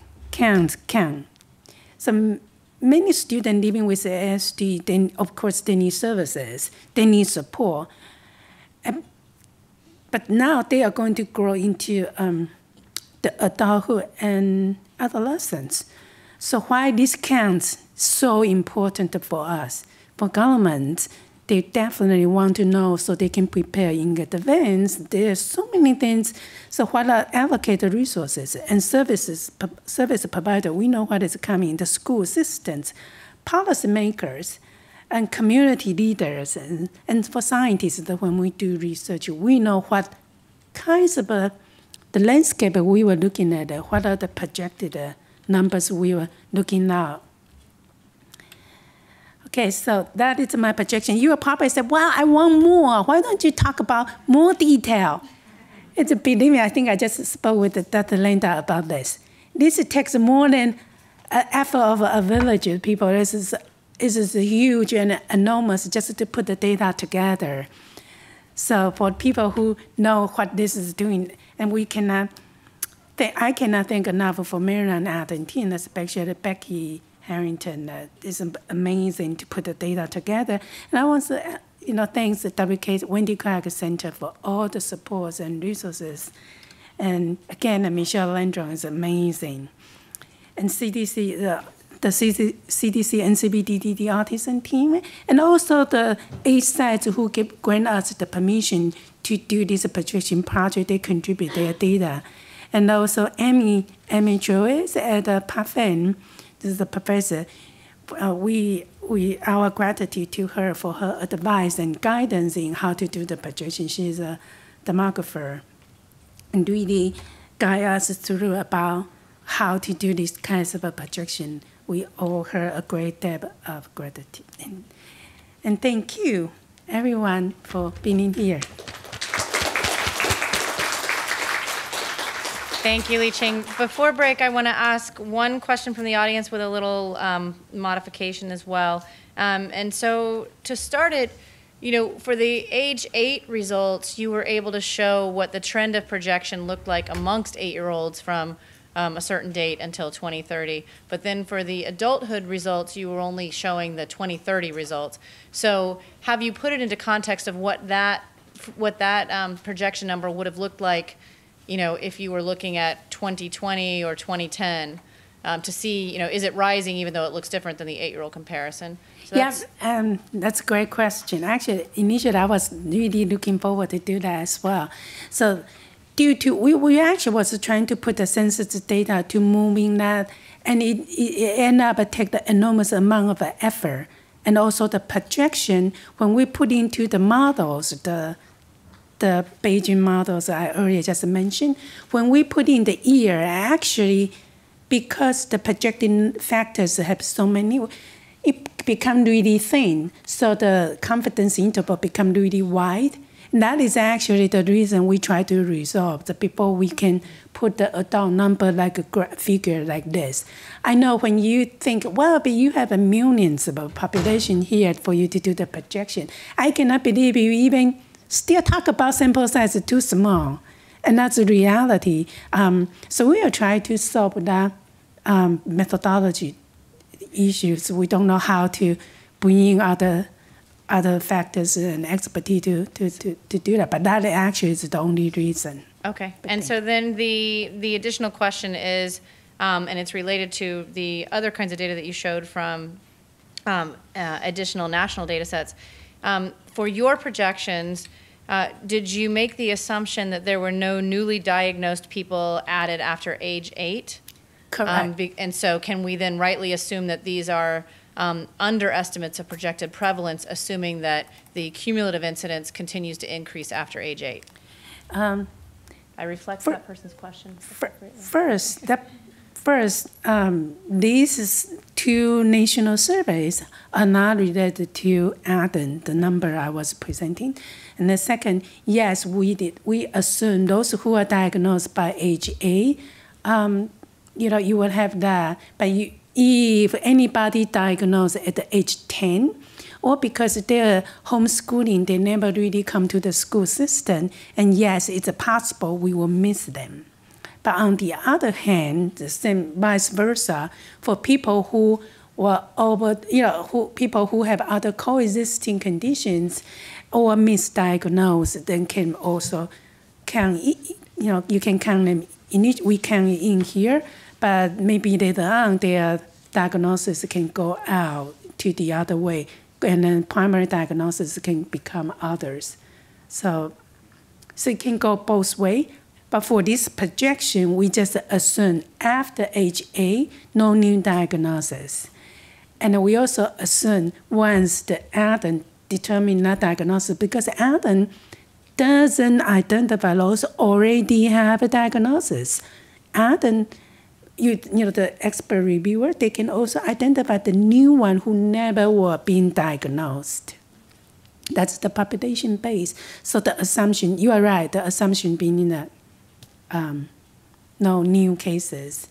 So possibly it can be underestimate or overestimate in the true cases, but again, we don't know what are the true cases it's going to be. Everything's a projection here. Great, thank you. Thank you. So we'll try to be as quick as possible with a break. So I'm going to say, everyone, we will start the panel right at 3:20, which is about a 15-minute delay. But let's start right at 3:20 so that we can give as much time to the panel discussion as possible. Thank you. So I'm going to give an abbreviated introduction of our panelists, but I don't want to go without doing that because I think it's really exciting that we have all these folks joined together in one room to have a discussion together. And then I want to remind you, if you have questions for the panelists, please write them on the cards. If you want a card and you don't have one, wave, please, and our assistants will see you and come and bring you a card so that we can do this productively. So our panelists include, kindly very close together, Mr. Salzano, our speaker that I introduced before, but also Dr. Terri Savage. Terri, you want to say hello? Yep. Who is the Acting Executive Director of Special Education for the Howard County Public School Systems. And she has been working in the field of special education for 23 years, has had multiple roles in 4 different Maryland counties, and has contributed to various state and local initiatives in special education, including curriculum and instruction, assessment, and professional learning. And then I would next like to introduce Dr. Maureen van Stone.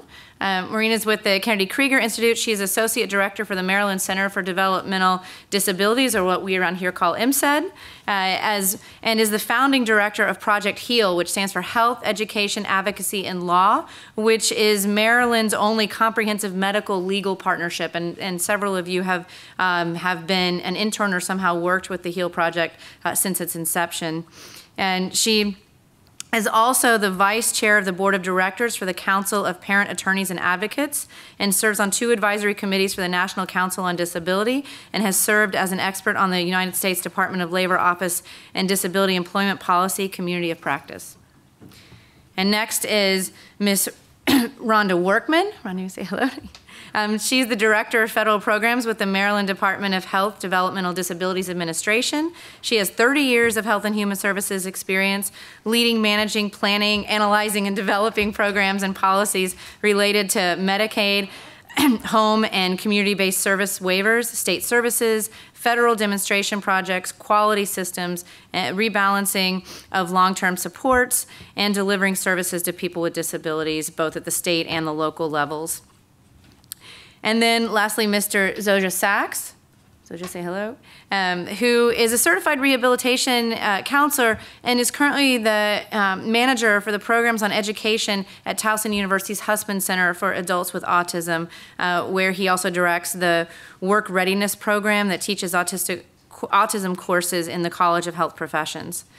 Before working at Towson, he was at the Maryland Division of Rehabilitation Services, supporting transition of youth and community living and employment programs, and also provides professional development workshops around the country. So welcome to all of you. As I said, it's a real privilege to have each of you here and the perspectives that you bring. And I think I can kick us off with a question and sort of help to go through each of you giving kind of your perspective. And then what we'll try to do is mix in any community audience questions at the same time rather than just going through the list of my questions. So Nicole, if you don't mind, if you can kind of keep a look for me, if somebody raises their hand and brings one up, make sure I don't miss it if I'm looking down or looking at the panelists. I appreciate that. So why don't we go ahead and start? So I think as it relates to autism and the things that we've heard today might be part of a stem for how you answer this question, but don't feel like it has to be based on that. We would love to hear what you think are the biggest challenges from your organization or your perspective and role within autism services or community engagement right now. What have been the challenges in the last 5 years, and how do you anticipate those challenges growing or changing in the next 5 years? And yeah, we'll start with you. Sure. So in reflecting on the data, clearly for us as a local school district, the challenge is the growth, and it is alarming. In fact, when I looked at the data just before coming here, our numbers from today, and if I go back a couple of years, the increase is well over 30% just in our local school district. And so we can attribute that to a number of things. Clearly, there could be students within our district who were identified at an early age and have matriculated to our system. We might have children who moved in from other locals or other states. But at any rate, they sit in our seats and they deserve to be educated. And so the challenge that I see, number one, is going to be space. As we are looking at how to maintain highly inclusive classrooms, which we pride ourselves on in our particular local district, or whether or not we're looking at how to expand the continuum of services, space is going to be something we have to consider. And I bring that issue of space up for this reason simply. Number one, it's just not about the children being before us, but it's about the team of adults who also must occupy that space. And that brings me to just another challenge that I'll mention before I allow other panelists to speak, and that is all of the adults operating as a team require a high level of quality professional learning. And so that is a challenge on many different levels. I won't go into all, but just the access to all of those adults, the differentiation that is needed in terms of experience, et cetera. So capacity is going to be a big challenge in terms of knowledge and skill when I speak of capacity. Over the last 5 years, aging population for providers has been a challenge. I talked about that a little bit. And what does that look like, and how do we accommodate that? Funding challenges, I believe that's always been there, and that always will be there. Regulatory changes or regulations that are different from county and state. They sometimes conflict with each other. You wouldn't think so, but they do. And then the next 5 years, like I said, funding's always going to be there. Increase in housing costs makes it more difficult for providers to operate. I think I read the other day Maryland housing prices are projected to move up at 4% next year. Who knows, but that's what the projection is. Hiring and training qualified associates and rising minimum wage actually hurts providers, and an improving economy. A lot of good people can be attracted away to a higher paying job. Believe it or not, better economy hurts providers. So I think from Kennedy Krieger Institute's perspective, you know, we have been known in the community as a pediatric and adolescent institution serving a broad spectrum of children with disabilities. But what we're finding now is that we are seeing more and more young adults on the autism spectrum, and we're having difficulty in terms of transitioning some of our students into post-secondary educational opportunities or training opportunities. We're also seeing challenges with transitions to healthcare. So if they've been seeing a developmental pediatrician at our hospital from birth through 18, it's difficult to find healthcare providers in the community to transition these children or young adults to. And then also transition as it relates to finances and these young adults on the autism spectrum getting and maintaining competitive employment and taking control of their finances and having their family members sort of take a step back. And some of the challenges that we've seen in our patient population, our student population, requires us to think creatively about how best to prepare them for those education, employment, and financial transitions as we continue to see our patient population grow above the age of 18.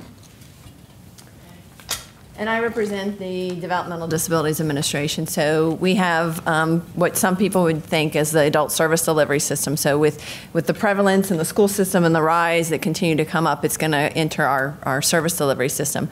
But we actually support adults and children. So we do all ages.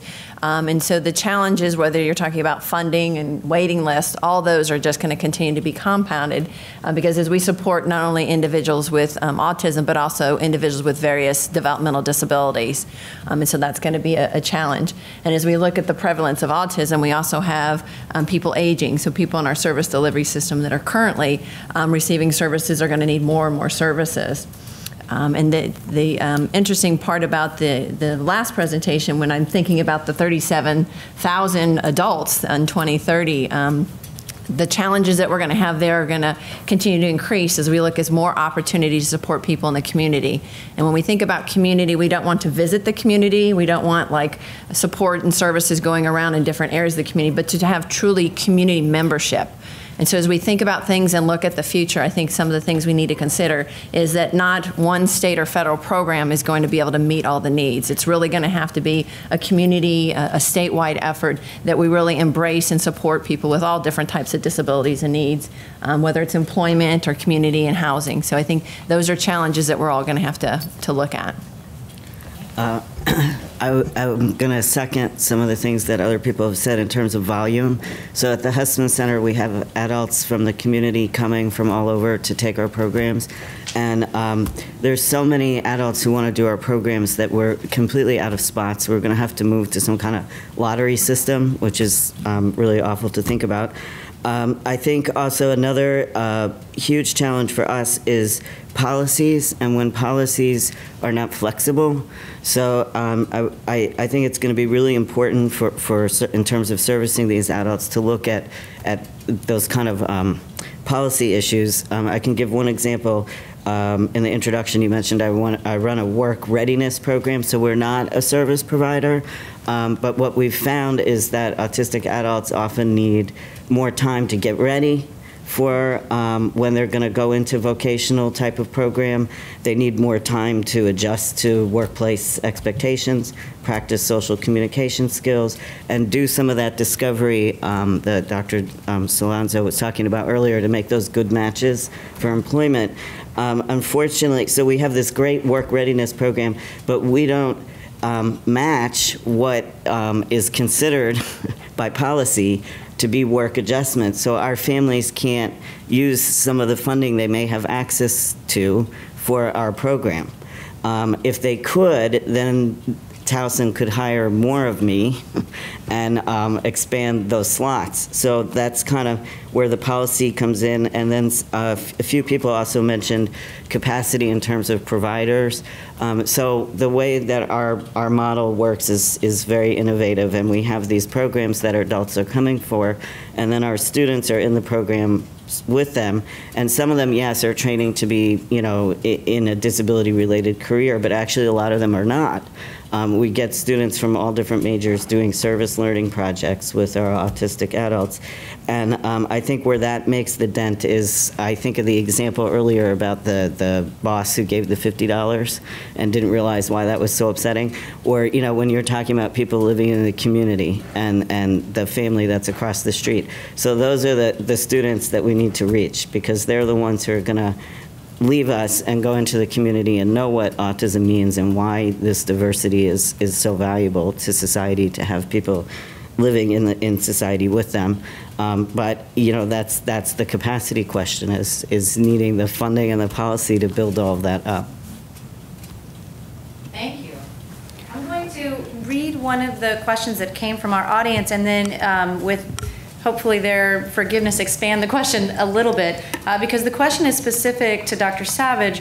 What is being done in the public school system to help integrate students with developmental disabilities into the society of their peers? What more can and should be done to bring this integration into the public school systems? And my modification would be, that's true at every age. The school system is one place, but generally when we think about fellow employees amongst adults or fellow roommates amongst housing situations, what can be done to really promote this idea of a society of peers?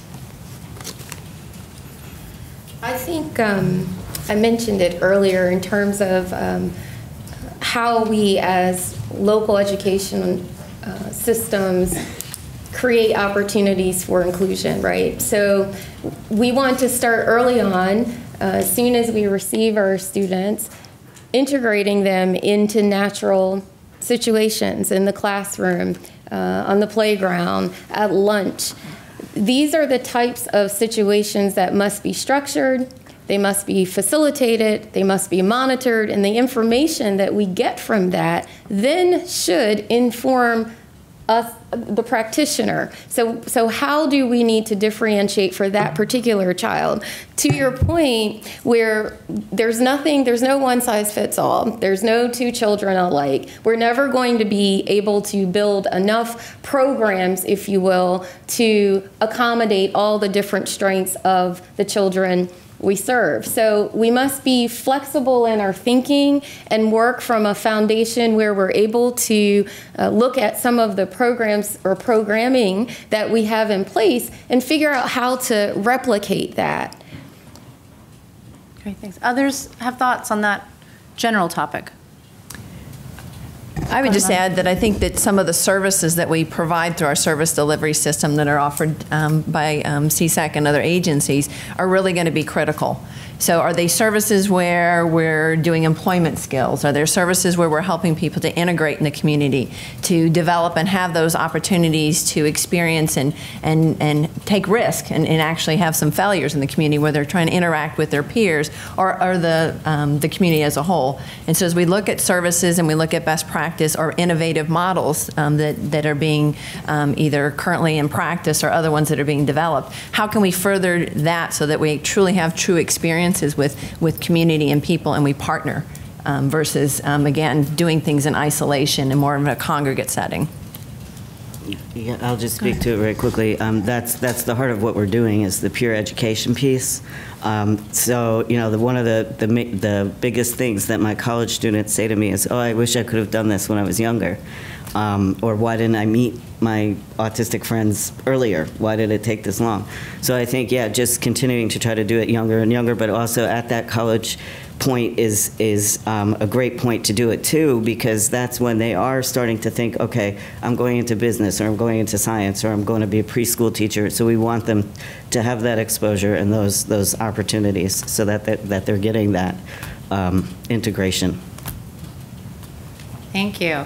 Actually, please go ahead. Yeah, I'll add just a little bit there, just to highlight a couple of opportunities that we have at the local level. And I don't think that we're unique in this, in that we offer a couple of programs for students who are older. So for example, we have a program called Project Search, and so we're able to help young adults integrate into the workplace and build those skills. But one of the things that I wanted to point out is I do think there has to be a shift in how we think as special educators and related service providers, and that shift has to do with the big T and the little t, because sometimes I feel like in our educational settings we're so focused on that age 13, 14 and beyond, when there's so much more that we could be doing as soon as our children hit kindergarten and before, but kindergarten and first grade especially, where we can make sure that they have elementary experiences where they're focused on the things that they enjoy, the strengths, some of those pre-work skills that will be helpful for them to have if we start working on them earlier in our schools. So I did want to highlight that because I think that's a missed opportunity and something that we're beginning to take a stronger look at. One more thing. Please, Rhonda. Yeah. So one of the things, just to build on that, one of the things that we've been really focusing on in our transformation relates to the community practice of supporting families. And one of the things we talk about is the life course framework. And so when you're talking about with people with disabilities, and you need to look at the whole lifespan. So we're talking about the infants going all the way up to end of life.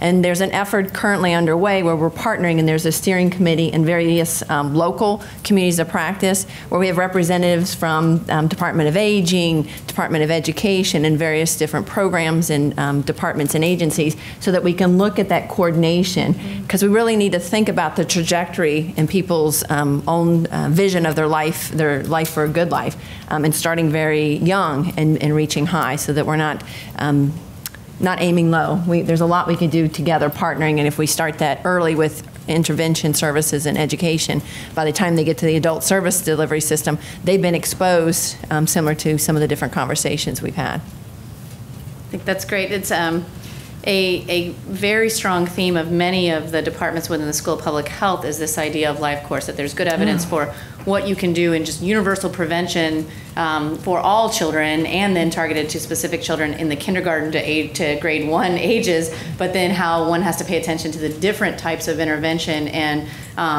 maximization of potential kind of strategies that change at different stages of life. And so it's a great example of, we may have students or others who already are believers in these things who could help you guys or work with you guys in some way. Great. So it's music to my ears to hear those things. So another question from the audience that's a little bit of a pivot. So as the number of individuals with ASD increases and the population ages, there will be greater challenges in treating medical comorbidities. We see a lot more about the reports of medical comorbidities in both children and adults with autism. So in your experience, are there any promising care models for this particular population that could be scaled up to meet these increasing needs in terms of handling those medical comorbidities? We were talking at lunch. Yeah. Medically, most of the individuals in the program are fairly well covered. What they don't get is any dental coverage. And I was sharing that it's put us $200,000 in the hole in the last year and a half, paying for dental for a population that isn't easy to take to the dentist. You can't just walk in any dentist's office and here they are. It's a problem. And a lot of people need sedation dentistry with autism, and there's a higher cost associated. So that's an obstacle, and that's a problem we've been working on. Go ahead, Zosia.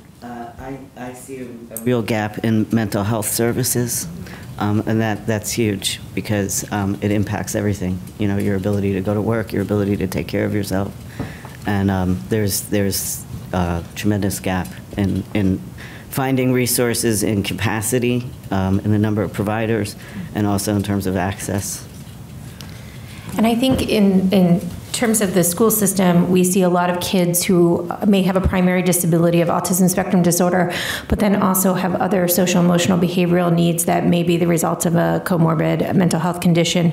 And what we're seeing more and more, and disproportionately in students who are identified as having a disability, is them being excluded from public education through suspension or expulsion and other types of removals, or removals to more restrictive placements. And so I think it's often difficult for IEP teams to be able to sort out what is a behavior that's associated with the autism spectrum disorder, or what is a behavior associated with some other underlying mental health condition. And so it really creates a difficult situation for IEP teams and parents and students alike. And, you know, at the national level right now, the conversation is turning on students with disabilities being disproportionately excluded from school. I guess the thing that I would add to that is definitely as we advance and come up with new service models, more behavioral supports, ABA that's being covered under Medicaid services and such, the provider capacity is definitely something that we're currently challenged with. And what we try to do is we're supporting individuals that may have some complex medical needs or mental health type of behavioral health challenges, is really, we have to look at the person and where they are at right at that point. Because people with intellectual disabilities or developmental disabilities, if there's primary been a behavioral health challenge that is the primary need, then that's where we need to focus on versus really looking at some of the other things. So it's really kind of coming to where the person is at that time and making sure that through wraparound services and supports we're addressing that need first, so that then we can move forward with more education and other supports to help them reach their goals. Great. So another question that I think is relevant to being in this particular room is, as you know, many of us come from a very research perspective rather than a delivery of services in the community perspective. And they certainly overlap in that evidence, you know, garnered hopefully translates into ways in which services are provided and what the content of services provided are. But we also do a lot of policy work and sort of economic evaluations and other public health kinds of things. In thinking about what your thoughts around public health are, and you can define public health however you want in your own personal perspective, but thinking through that lens, you know, what do you see as a critical thing that public health folks are not doing that they should be doing? Yeah, please go ahead. Well, number one is identification early of somebody with autism. Early diagnosis is critical. We sponsored a bill in the Maryland House last year, and it failed. I guess it was opposed primarily people who represent pediatricians just didn't want another thing layered on. Maybe there's legal liability. You didn't diagnose my son or daughter early enough, but we're going to take a run at it again and again and again until we get state-mandated diagnostic tools that physicians and pediatricians are using at a fairly young age to be able to identify these kids early. Then the other part is early intervention. And there's a study by a big university done that shows that early intervention can save in excess of $1 million in the lifespan of a person disabled with autism, because that early intervention makes their trajectory higher. It gives them a higher functioning ability in the long run. So it's the biggest bang for the buck. So you spend, you know, $25,000 when they're 2, 3 years old, but it's a long-term savings, and particularly with numbers rising, it's going to be critical to the future. I think on the flip, another sort of concern that I have is the data are pretty bleak in terms of adults with autism spectrum disorder and gainful employment and meaningful work opportunities. And so while we may be able to do a really good job in some jurisdictions for transition services from 14 to 21 or whenever the student exits the local school system, the data that exists in terms of obtaining meaningful employment and sustaining that over time are pretty grim. And locally, we do have a number of employers in our state who are doing a really good job of employing individuals with disabilities and doing a great job of incorporating them into their work environments. But they don't do a great job of sort of sharing the message and sharing the outcomes and helping other employers who may want to replicate the model that they've existed. So I think we do need to figure out a way to recognize those employers at the local and state level that are doing a great job and help spread that message so that other employees will be willing to take risks and hire people with disabilities. Thank you. Others? I think I want to stress I really value, genetics research and some of the more medical side of the research that we're doing. But I just think that maybe, like as you were just talking about with employment, there's a little bit of an imbalance. If we're spending $2 or $3 billion, on the genetics side, and then we have an 80–90% unemployment rate, like that's a little lopsided. And then the other thing too is when we were looking at the numbers earlier and talking about things like early intervention, there's an access question, and I'm just going to put this out there delicately, which is that I think we have to look at factors like racism, sexism, poverty, all those cultural factors that are causing certain groups of people to maybe get diagnosed very late and then they miss out on that early intervention window, or who are not showing up, on paper, but they do exist. And how do we fix that problem?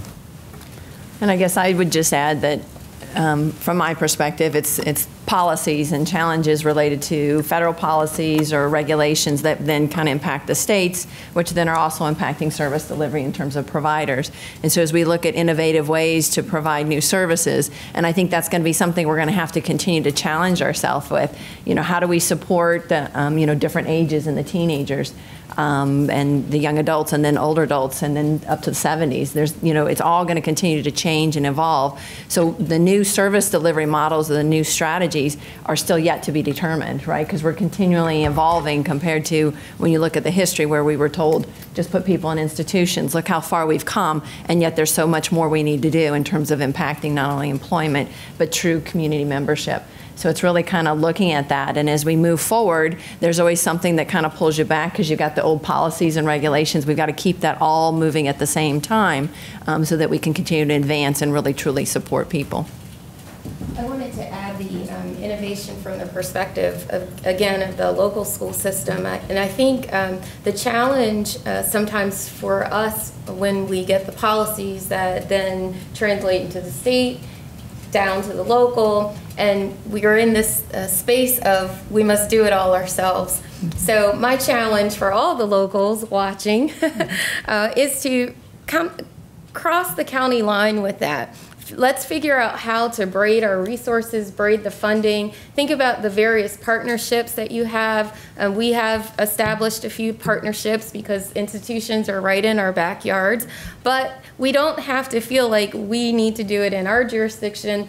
The next county over has to do the same thing. How can we all work together to do that? Along the lines of innovation and figuring out how to use what we have to make more, a couple of ideas. We have recently engaged in a partnership with an institution I won't name, but that's looking at some research around mixing a set of instructional practices that will work well for improving outcomes for students in the areas of social and language development. That's something that we can, in our district, lead the way, but then share those innovative practices with others that will help impact other children.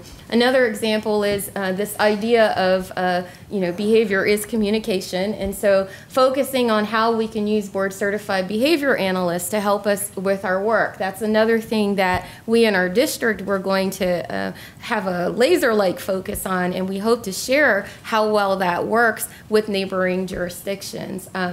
One other idea that we were doing most recently in an elementary classroom was anchored in the idea of augmentative and alternative communication. And we can't hire a lot of different roles, speech language pathologists and teachers, but we could think outside of the box and figure out how, for example, in this model, we used a particular role and did some job embedded coaching around the usage of device. And it has good results. And so we'll be able to share those practices across county lines, thus impacting more students within our state. Thank you. Kind of related to some of the things that you have each mentioned, and I guess springboarded off of a comment about, the biggest bang for the buck might be early detection and early intervention, but generally this idea of bang for the buck, that there are economic savings, which is one argument to be made. There are many other arguments as well, but in the economic argument, one of the challenges that prevention scientists have generally, not just in autism, is that the folks who spend the money for some kind of preventive effort are not the ones who benefit from that saving. So you spend the money in a kindergartner, but the saving is really happening at high school or transition or in adulthood, right? Or the saving is happening in one kind of social services budget rather than an education budget or something like that. How do you grapple with that, and how do you think through those, and what could be done to help, de-silo that problem? Or is that an intractable problem? Well, the early intervention, it's a financial aspect, but there's also the human aspect of giving a better quality life to a person who has a disability. And I would rank that obviously ahead of the money part. I think the money part is just a dividend and a benefit from that. It's one of those things, the early intervention is very hard because it's not a measurable scale that you can say, well, the person was here and we did this and now they're here. You can only just kind of, there's no formula. So it's very, very difficult. Even examining people with autism, there's no, I know the state has like a matrix score and things like that, but it's so individualized and it's so hard to quantify sometimes. So it's not like you can say, well, if we spend this, we're going to have a 25% improvement. It's just been scientifically proved that does help the individuals with autism. What percentage or measurable, it's hard to tell. Yeah, it kind of gets into like a philosophical side of things. So you could say, well, maybe we're investing early on, and I'm not the person who's necessarily going to see that later. But in fact, you are, because if you have a more constructive person, then your community as a whole is going to be functioning better. So there is a direct impact. Could you measure it? Maybe not. But I mean, I think it's clear to everybody. It just makes common sense.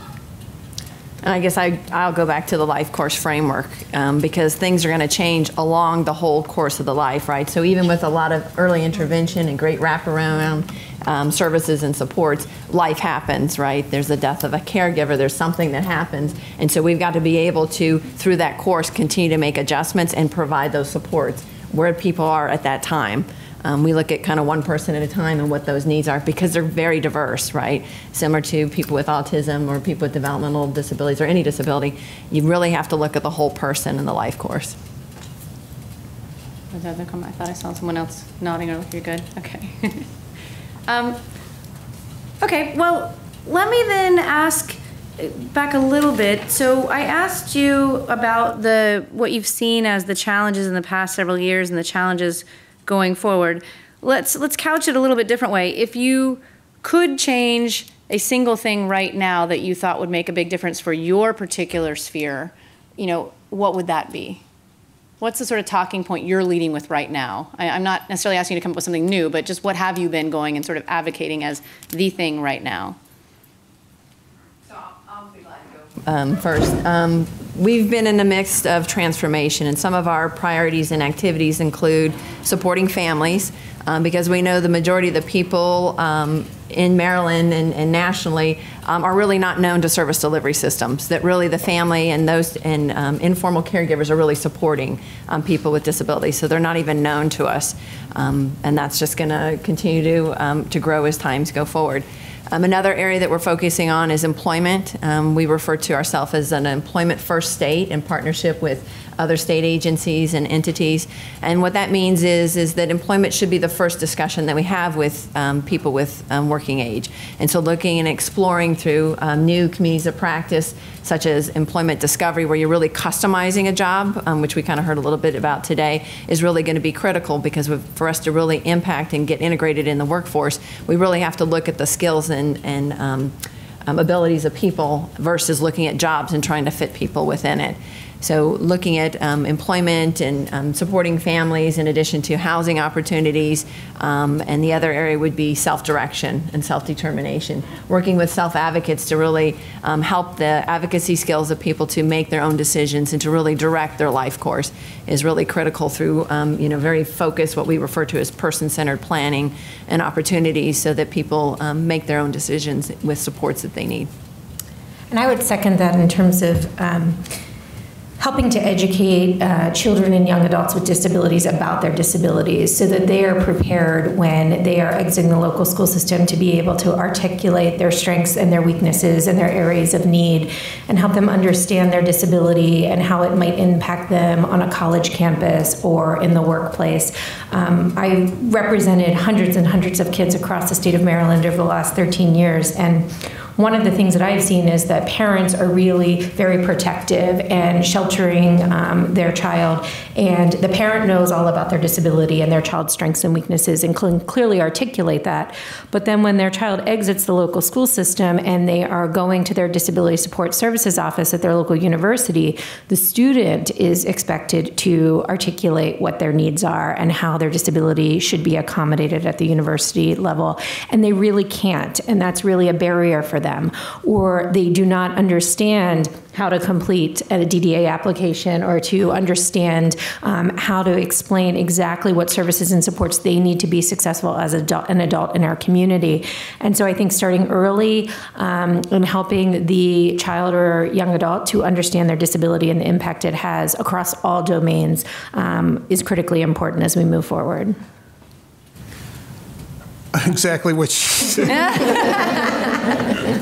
That is super important for the education of the families and people, and just understanding problems that occur. I mean, I had a parent call me a couple weeks ago and said, my son wants a girlfriend. You know, I mean, how do you deal with a problem like that? But yeah, education for the families is really important. I think a continued focus on presuming competence, not just for students, but also for staff and families. And when we focus on presuming competence, it's that idea that probably many of you have heard about, and that's making the least dangerous assumption about our students, about our teachers, about our families. And so I think that's a takeaway, is that if we work together and maximize our resources to help everyone focus again on how we presume that people want to, that they can, that they will, that they are, that is going to be a good place for us to be. And I just want to iterate the points about families and family partnership and making sure that we're educating, not leave. I've done a lot of talking about teachers and related service providers, but a really strong component of our teaming is that parent and is that student. And so I think that's another major takeaway, is in all that we do around professional learning and building capacity, where is the parent, where is the child, in helping them gain a better understanding about how to improve the lives of their family member with disabilities. I would like to second everything that people said. I think this was great. I just throw in there the peers too. And so that kind of ties into the quick point that I wanted to make, is that oftentimes what we see is that barriers in society are more of a problem than being disabled. So looking at those, like the attitudes of other people, the barriers in employment or healthcare, and having more conversations in society about that. That's what my students essentially, they have to look at ableism in society and start figuring this out and talking about it more and talking about it very directly. Yeah, that speaks to the question that came from the audience earlier too, about how we promote a society of acceptance. And I guess my thought when hearing about the person, the staff, and the family, and now peers, is often because I often think about what's different about thinking about autism as a childhood disorder versus thinking about autism as a life course disorder. And one of the things that I think might be different is that we often talk about parents as the family, whereas when we think about adults, the family may be siblings, cousins, peers, other kinds of folks that are not the traditional what we think of when we're servicing children. So we'll go slightly over, and so in this time I'm going to ask one more question, but I want to remind all of you, if you have a burning last question, now's your chance to get one of those sheets of paper and write it down. My question is, Li-Ching mentioned in several different ways, and you as panelists have mentioned in several different ways, the role that disparities in access or disparities in stigma or other things might play in how we see the movement in the future for these service provisions and for integration into community. And so what are some of your organizations or you personally doing or thinking about in trying to narrow the disparities gap? And I don't just mean disparities by skin color or ancestry, but also disparities by sexual preference or gender identity or socioeconomic status, those kinds of things. I mean, I think one issue that we are facing at the Maryland Center for Developmental Disabilities is outreach to more rural parts of our state. So talking about ABA services in the Baltimore metropolitan region is completely different than talking about ABA services in Somerset County or Worcester County, where they're non-existent. And so, you know, I think we have to think about our geographic reach and how we can take those best practices that may be implemented here in the Baltimore metropolitan area and extend the reach to the far corners of our state, where there are thousands of children with disabilities and young adults who need services and supports, and taking, you know, what we know about how to help individuals obtain meaningful, gainful employment, what we're doing here, and try to replicate it in those parts of the state. That's definitely been a big challenge for us, but a focal point. And I am hopeful that, you know, other organizations and agencies will try to focus on those rural parts of our states as well. Anybody else? I know that's a tough one. I'll jump in. I think doing a lot of personal advocacy and systems advocacy where you can.